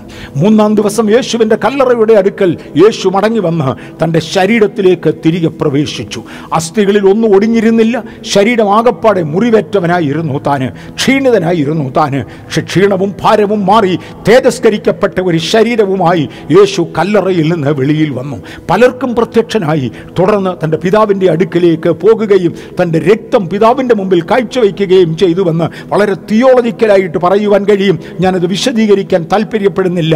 അങ്ങനെ ഉയർത്തെഴുന്നേറ്റ അന്ന് ഉച്ച കഴിഞ്ഞപ്പോൾ വീണ്ടും യേശു ഭൂമിയിലെത്തി. ക്ലയപ്പാവിന് പ്രത്യക്ഷനായി അവരോടുകൂടെ എമ്മൗസിലേക്ക് യാത്ര ചെയ്തു. അന്ന് രാത്രിയിൽ യേശു വീണ്ടും യെരുശലേമിലെത്തി. ഒരു 10 ശിഷ്യന്മാർ യഹൂദന്മാരെ ഭയന്ന് പെസഹ കഴിച്ച മുറിയിൽ കാത്തിരിക്കുകയാണ്. ആ 10 പേരുടെ അടുക്കലേക്ക് യേശു ഇറങ്ങിച്ചെന്നു. അടച്ച വാതിലിലൂടെ അകത്ത് കയറി അതിനകത്ത് നിന്നുകൊണ്ട് അവരോട് പറയുന്ന ഒരു പദമുണ്ട്, നിങ്ങൾക്ക് സമാധാനം. വിശുദ്ധ യോഹന്നാന്റെ സുവിശേഷം 20-ാമത്തെ അധ്യായത്തിന്റെ 20 മുതൽ ഉള്ള വാക്യങ്ങളിൽ അത് കാണുവാൻ കഴിയും. നിങ്ങൾക്ക് സമാധാനം, പിതാവ് എന്നെ അയച്ചതുപോലെ ഞാൻ നിങ്ങളെ അയക്കുകയാണ്. യേശു അവരുടെ മേൽ ഊതി എൻ്റെ ആത്മാവിനെ കൈക്കൊള്ളുക. ഞാൻ ഒരു പദത്തിലേക്കൊന്ന് മടങ്ങി വരട്ടെ. ആദാമിൻ്റെ മൺശരീരം ഭൂമിയിൽ നിന്നും മണ്ണിൽ നിന്ന് എടുത്ത് വിശുദ്ധമായ മണ്ണുകൊണ്ട്, അന്ന് ഭൂമി വിശുദ്ധമാണ്, ഭൂമിക്കകത്ത് അശുദ്ധിയില്ല. കാര്യം പാഴും ശൂന്യവുമായിരുന്ന ഭൂമിയെ ദൈവം വീണ്ടും പുതുതാക്കി നവീകരിച്ച് നിർത്തിയിരിക്കുന്ന പാപമില്ലാത്ത നിഷ്കന്മഷ യുഗത്തിൽ ഈ മണ്ണിൽ നിന്ന് ഈ ഭൂമിയിൽ നിന്നെടുത്ത പൊടി വിശുദ്ധ പൊടിയാകയാൽ അതുകൊണ്ട് ഉണ്ടാക്കപ്പെട്ടതായ മനുഷ്യ ശരീരത്തിലേക്ക് ആത്മാവിനെ ഊതിക്കേറ്റി ജീവനുള്ള ദേഹി ആക്കി തീർത്തു. യേശുക്രിസ്തുവിൻ്റെ ജനനവും അതുപോലെ തന്നെയായിരുന്നു. തൻ്റെ ജനന സമയത്ത് വചനം ജഡമായി അവതരിക്കുകയും മറിയയുടെ ഉള്ളിൽ പരിശുദ്ധാത്മാവ് തൻ്റെ ഉള്ളിലേക്ക് വന്ന് തന്നെ ഒടുക്കത്തെ ആദാം എന്ന പേരിന് യേശു ക്രിസ്തു എന്ന പേരിന് യോഗ്യനാക്കി മാറ്റുകയും ചെയ്തു. ഇവിടത്തെ മലിനമായി പോയ മണ്ണിൽ നിന്ന് സൃഷ്ടിക്കപ്പെട്ട ജനത്തെ യേശു കൊണ്ടുവന്ന് തൻ്റെ സാന്നിധ്യത്താൽ തൻ്റെ ശിഷ്യന്മാരെ ശുദ്ധീകരിച്ചു. തൻ്റെ സാന്നിധ്യത്താൽ, തൻ്റെ പഠിപ്പിക്കലുകളാൽ, തൻ്റെ ഉപദേശത്താൽ അവരെ ശുദ്ധീകരിച്ച ശേഷം പെസഹയുടെ മാളിക മുറിയിൽ കൂട്ടിക്കൊണ്ടുപോയി, അതെ ഇപ്പോൾ അവർ കാത്തിരിക്കുന്ന അതേ മാളികയിൽ അവരെ കൂട്ടിക്കൊണ്ടുപോയി അവരുടെ കാലുകളെ കഴുകി വെച്ച് പറഞ്ഞു, നിങ്ങളിപ്പോൾ ശുദ്ധിയുള്ളവരാണ്, ഞാൻ നിങ്ങളെ ശുദ്ധീകരിച്ചിരിക്കുകയാണ്. എല്ലാവരും അല്ലതാനും. ഞാൻ കാല് കഴുകിയെങ്കിലും കൂടെ കൊണ്ട് നടന്നെങ്കിലും യൂദ ഇതിൻ്റെ അകത്തിരിപ്പുണ്ട്. 30 വെള്ളിക്കാശ് കയ്യിൽ കിട്ടിയാൽ ഗുരുവിനെ ഒറ്റുവാനുള്ള സ്വഭാവം അവൻ ഇപ്പോഴുമുണ്ട്. അവൻ നന്നായിട്ടില്ല. നന്നാകാത്ത ഒരു മൈനോറിറ്റി അവഗണിച്ചുകൊണ്ട് യേശു പറയുകയാണ്, നിങ്ങളിപ്പോൾ ശുദ്ധിയുള്ളവരാണ്. പക്ഷേ ആ മൈനോറിറ്റി ഓർത്തുകൊണ്ട് പറഞ്ഞു, എല്ലാവരും അല്ലതാനും. തന്നെ കാണിച്ചു കൊടുക്കുന്നവൻ ഇന്നവനെന്നും അവൻ അരികിലുണ്ടെന്നും അറിഞ്ഞുകൊണ്ടാണ് അങ്ങനെ ഒരു പ്രസ്താവന യേശു നടത്തുന്നത്. രണ്ടുമാകട്ടെ 10 ശിഷ്യന്മാർ കൂടിയിരുന്നു. അവരുടെ അടുക്കലേക്ക് വന്നേച്ചു പറഞ്ഞു, നിങ്ങളിപ്പോൾ ശുദ്ധിയുള്ളവരാ. എവിടെ വെച്ചാണ് നിങ്ങൾ ശുദ്ധീകരിക്കപ്പെട്ടത്? ഇതേ മാളികയിൽ. എന്നായിരുന്നു നിങ്ങൾ ശുദ്ധീകരിക്കപ്പെട്ടത്? പെസഹ കഴിക്കുമ്പോൾ ഞാൻ നിങ്ങളെ ശുദ്ധീകരിച്ചതാണ്. ആ ശുദ്ധിയുള്ളവരോട് പറയുകയാണ്, എൻ്റെ ആത്മാവിനെ കൈക്കൊള്ളുക. അവരുടെ മേൽ ഊതി എൻ്റെ ആത്മാവിനെ കൈക്കൊള്ളുക. പിതാവായ ദൈവം ആദമിൻ്റെ ശരീരത്തിനകത്തേക്ക് ആത്മാവിനെ ഊതിയതുപോലെ കർത്താവായ യേശു അവരുടെ മേൽ ഊതിയേച്ചു പറഞ്ഞു, എൻ്റെ ആത്മാവിനെ കൈക്കൊള്ളുക, ഞാൻ നിങ്ങളെ അയക്കാൻ പോകുക. എങ്ങനെ അയക്കുന്നത്? പിതാവ് എന്നെ അയച്ചതുപോലെ ഞാൻ നിങ്ങളെ അയക്കും. പിതാവ് എന്നെ അയച്ചത് എങ്ങനെയാണ്? സ്വർഗത്തിലും ഭൂമിയിലും സകല അധികാരവും എനിക്ക് നൽകപ്പെട്ടു. ആദാം നഷ്ടപ്പെടുത്തിയ അധികാരങ്ങൾ ഒടുക്കത്തെ ആദാമായ ക്രിസ്തുവിന് കൈമാറിക്കൊണ്ട് പിതാവ് തന്നെ അയച്ചതുപോലെ ഞാനും നിങ്ങളെ അയക്കാൻ പോകുകയാ. 2021 പ്രവേശിക്കേണ്ടതിന് എന്നെ ശ്രദ്ധിക്കുന്ന പ്രിയപ്പെട്ടവരെ, തുടർന്ന ദിവസങ്ങളിൽ ശ്രദ്ധിക്കുന്നവരെ, ഒരു വലിയ ചേഞ്ച് നമ്മുടെ ജീവിതത്തിൽ നടത്തി അടുത്ത പടിയിലേക്ക് കടത്തേണ്ടതിന് ഇന്ന് എൻ്റെ മേലൊന്ന് ഊതിയെങ്കിൽ കൊള്ളായിരുന്നു എന്ന് നമുക്ക് ദൈവത്തോട് പറയാം. അവരുടെ മേലൊന്ന് ഊതിയ ശേഷം തുടർന്നുള്ള 40 രാപകലുകൾ യേശുവിൻ്റെ ശിഷ്യന്മാരെ കൂട്ടിക്കൊണ്ട് നടന്നു. അപ്പസ്തോല പ്രവൃത്തികളുടെ പുസ്തകം 1-ാമത്തെ അധ്യായത്തിലെ കാര്യങ്ങൾ കാണാം. തുടർന്നുള്ള 40 രാപകലുകൾ യേശു തൻ്റെ ശിഷ്യന്മാരെ കൂട്ടിക്കൊണ്ട് നടന്നു. ദൈവരാജ്യം, ദൈവരാജ്യം, ദൈവരാജ്യം, ദൈവരാജ്യം, ദൈവരാജ്യം. ഒറ്റ വിഷയം തിരിച്ചും മറിച്ചും അവരെ പഠിപ്പിക്കാൻ തുടങ്ങി. എന്താ ഈ ദൈവരാജ്യം എന്ന് പറഞ്ഞാൽ? യേശു ഈ മണ്ണിൽ ശുശ്രൂഷ ചെയ്തു വന്ന കാലം, തൻ്റെ 33.5 വയസ്സിനുള്ളിൽ ആ 3.5 വർഷത്തെ ശുശ്രൂഷ വേളയിൽ ഭൂതങ്ങളെ പുറത്താക്കുന്ന സാഹചര്യത്തിൽ യഹൂദന്മാർ പറഞ്ഞു, ഇവൻ ഭൂതങ്ങളുടെ തലവനായ ബേലുസബൂലിനെ കൊണ്ടാണ് ഭൂതങ്ങളെ പുറത്താക്കുന്നത്. എന്നാൽ യേശു പറഞ്ഞു, അല്ല, ഞാൻ ദൈവാത്മാവിനാൽ ഭൂതങ്ങളെ പുറത്താക്കുന്നുവെങ്കിൽ ഇതാ ദൈവരാജ്യം നിങ്ങളുടെ നടുവിലുണ്ട്.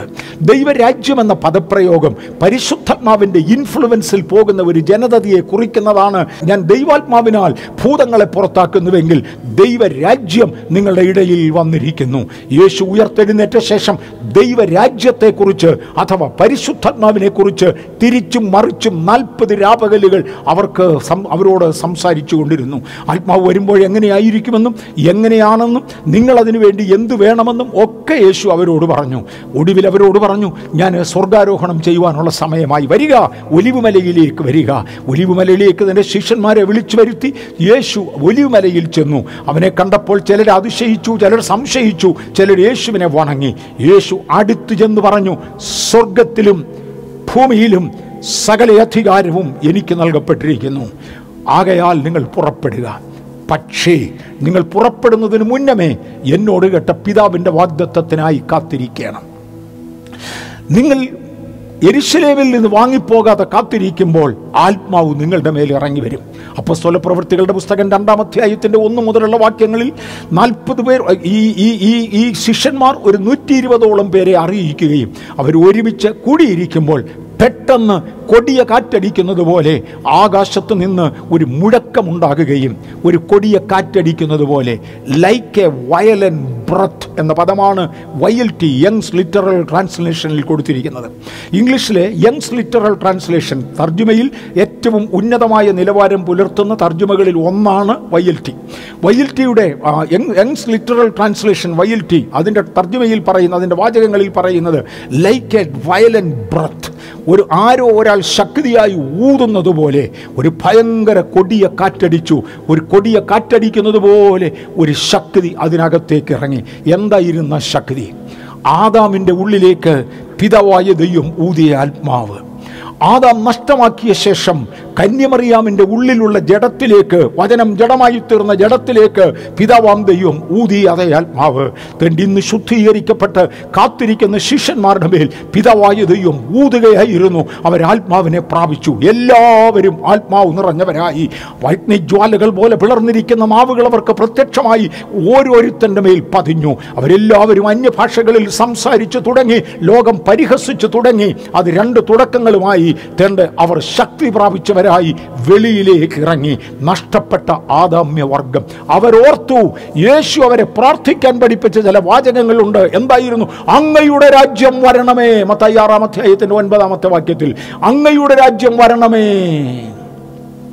അങ്ങയുടെ ഇഷ്ടം സ്വർഗത്തിലെ പോലെ ഭൂമിയിലുമാകണമേ, അങ്ങയുടെ രാജ്യം വരണമേ. ആ രാജ്യത്തെ ഇവിടെ കൊണ്ടുവരേണ്ടതിന് വേണ്ടി ഞാനാണ് നിയമിതനായത്. ഞാൻ ദൈവത്തിൻ്റെ അധികാരം ഏറ്റെടുത്തവനാ. ഞാൻ അവിടെ അധികം വിശദീകരിക്കുന്നതിന് പകരം അല്പം കൂടെ മുന്നോട്ട് മാറട്ടെ. ദൈവരാജ്യം എന്നിൽ ഓപ്പറേറ്റ് ചെയ്യണമെങ്കിൽ, ഞാൻ ദൈവാത്മാവിനെ കൊണ്ട് നടക്കണമെങ്കിൽ, ഞാൻ ദൈവിക പ്രതിനിധിയാകണമെങ്കിൽ, ഒന്ന് അബ്രഹാമിനോട് പറഞ്ഞ കാര്യം മറക്കരുത്. അബ്രഹാമേ, അങ്ങ് നിഷ്കളങ്കനായിരിക്ക. പാപം എന്നിൽ ഉളവാകുമ്പോൾ, പാപത്തിൻ്റെ ക്രിയകൾ എന്നിൽ പ്രകടമാകുമ്പോൾ മറക്കരുത്, നിങ്ങൾ സൽപ്രവർത്തികൾക്കായി ക്രിസ്തുവേശുവിൽ സൃഷ്ടിക്കപ്പെട്ടവരാണ്. ദുഷ്പ്രവൃത്തികൾക്കായിട്ടല്ല നിങ്ങൾ സൃഷ്ടിക്കപ്പെട്ടത്. നിങ്ങൾ സൽപ്രവൃത്തികൾക്കായി സൃഷ്ടിക്കപ്പെട്ടവരാണ്. ദുഷ്പ്രവൃത്തി എന്നിൽ നിന്ന് വരുമ്പോൾ, ജഡത്തിൻ്റെ മോഹങ്ങൾ എന്നിൽ നിന്ന് വെളിയിൽ വരുമ്പോൾ തിരിച്ചറിഞ്ഞുകൊള്ളുക, സ്വർഗീയ സംസ്കാരത്തിന് വിപരീതമായി, സ്വർഗീയ ഇടപെടലിന് വിപരീതമായി ചിലതെല്ലാം എന്നിൽ നിന്ന് പുറത്തു വരുന്നുവെങ്കിൽ ആത്മാവ് എന്നിൽ വസിച്ചുകൊണ്ട് അതിൻ്റെ സ്വാതന്ത്ര്യത്തിൽ പ്രവർത്തിക്കുവാൻ കഴിയാതെ ഞാൻ ആത്മാവിനെ ദുഃഖിപ്പിക്കുന്നവനായി തീരും. ദൈവാത്മാവിനെ ദുഃഖിപ്പിക്കരുത്. അവനാലല്ലോ നിങ്ങൾ വീണ്ടെടുപ്പ് നാളിനായി മുദ്രയിടപ്പെട്ടത്. ദൈവിക വിശുദ്ധിയിൽ നടക്കുന്നവൻ്റെ മേൽ മാത്രമേ ദൈവത്തിന് പ്രവർത്തിപ്പാൻ കഴിയുകയുള്ളൂ. അങ്ങനെയുള്ളവരോട് യേശു പറഞ്ഞു, ഞാൻ നിങ്ങൾക്ക് ചില അധികാരങ്ങൾ തരികയാ.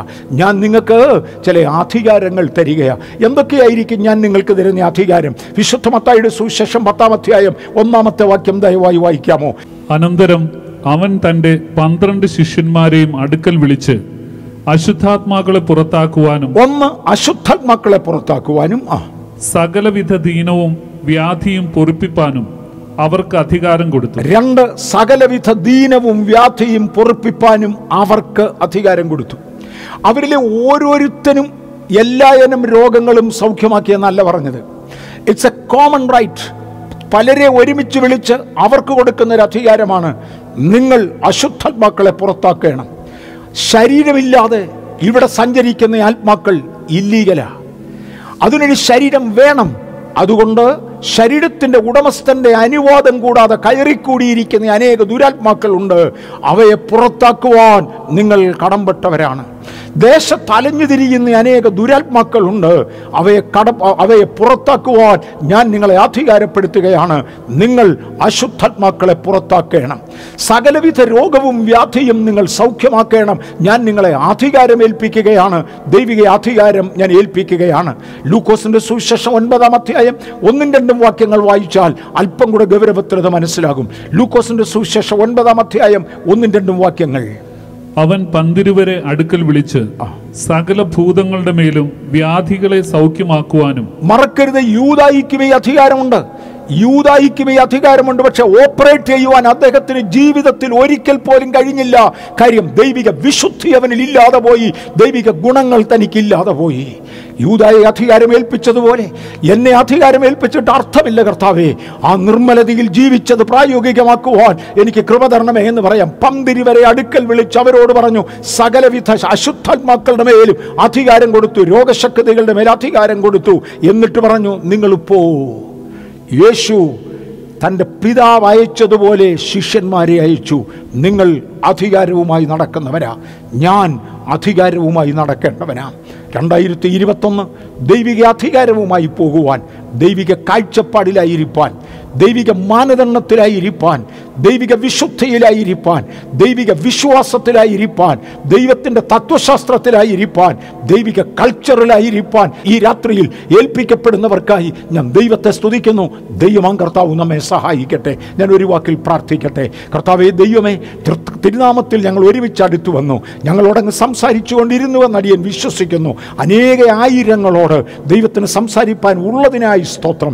ഈ ദിവസങ്ങളിൽ ഈ ദൂത് എത്തേണ്ട ചെവികളിൽ എത്തേണ്ടതിനും ലഭിക്കേണ്ട വ്യക്തികൾക്ക് ലഭിക്കേണ്ടതിനും പലരുടെയും ജീവിതം മാറുവാനും 2021 ഒരു പുതിയ അനുഭവത്തിൽ മുൻപോട്ട് പോകുവാൻ അവർക്കിടയാകേണ്ടതിനും തൃക്കരങ്ങളിൽ ഏൽപ്പിച്ച് അങ്ങയുടെ ദാസൻ എന്ന പദവിയിൽ നിന്ന് ഞാൻ അങ്ങയുടെ ജനത്തെ അനുഗ്രഹിക്കുന്നു.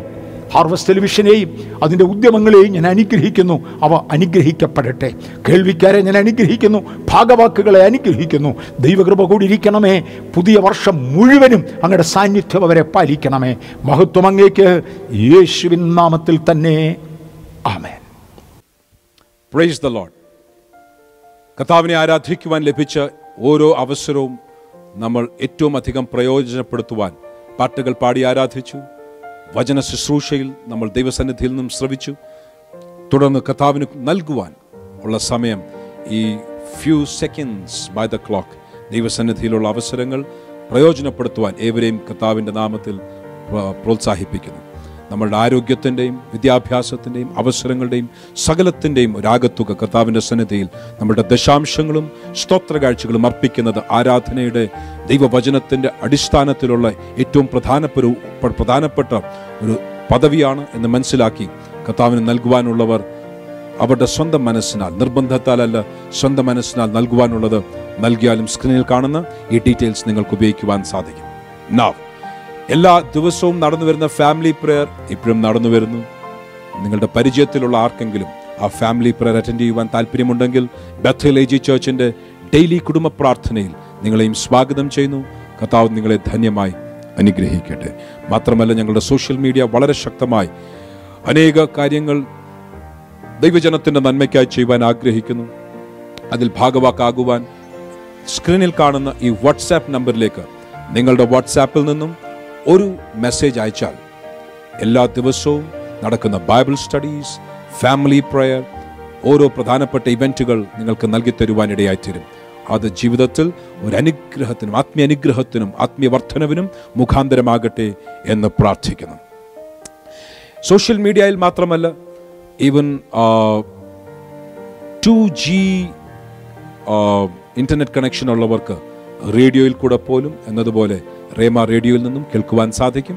അതുകൊണ്ട് ആ വാട്സാപ്പ് മെസ്സേജിൽ ആ കാര്യങ്ങൾ, അതിൻ്റെ ലിങ്കുകൾ എല്ലാം ലഭ്യമായിരിക്കും എന്നോർപ്പിക്കട്ടെ.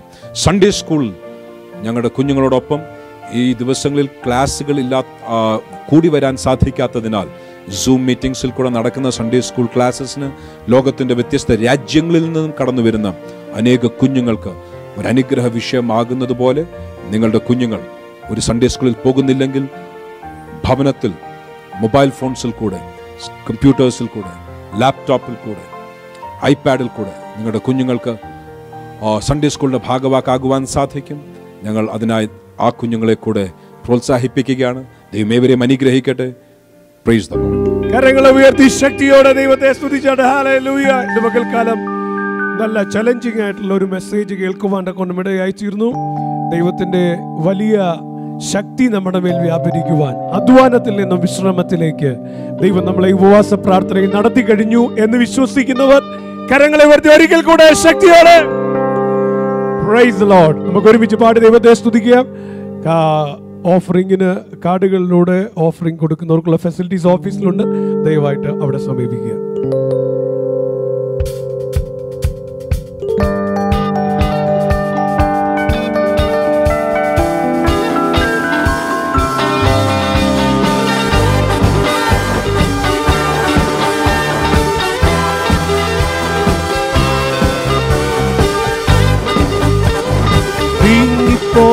എന്റെ ഭാരങ്ങൾ മാറിപ്പോയി, എന്റെ ശാപങ്ങൾ സൗഖ്യമായി, എന്റെ രോഗങ്ങൾ യേശുവിൻ നാമത്തിൽ നീങ്ങിപ്പോയി, എന്റെ ഭാരങ്ങൾ മാറിപ്പോയി, എന്റെ ശാപങ്ങൾ സൗഖ്യമായി, എന്റെ രോഗങ്ങൾ യേശുവിൻ നാമത്തിൽ പാടിടും, യേശുവിനെ ആരാധിക്കും. ഹല്ലേലൂയാ ഞാൻ വാഴ്ത്തിടും സർവശക്തനായവനെ. ശബ്ദമുയർത്തി ഹല്ലേലൂയാ ഞാൻ പാടിടും, യേശുവിനെ ആരാധിക്കും. ഹല്ലേലൂയാ ഞാൻ വാഴ്ത്തിടും സർവശക്തനായവനെ. യേശുവിൻ നാമം വിടുതലാ, യേശുവിൻ നാമം രക്ഷയാ, യേശുവിൻ നാമം ശക്തിയാ, യേശു എന്നെ വീണ്ടെടുത്തു. യേശുവിൻ നാമം വിടുതലാ, യേശുവിൻ നാമം രക്ഷയാ, യേശുവിൻ നാമം ശക്തിയാ, യേശു എന്നെ വീണ്ടെടുത്തു. ഹല്ലേലൂയ ഹല്ലേലൂയ ഞാൻ പാടിടും,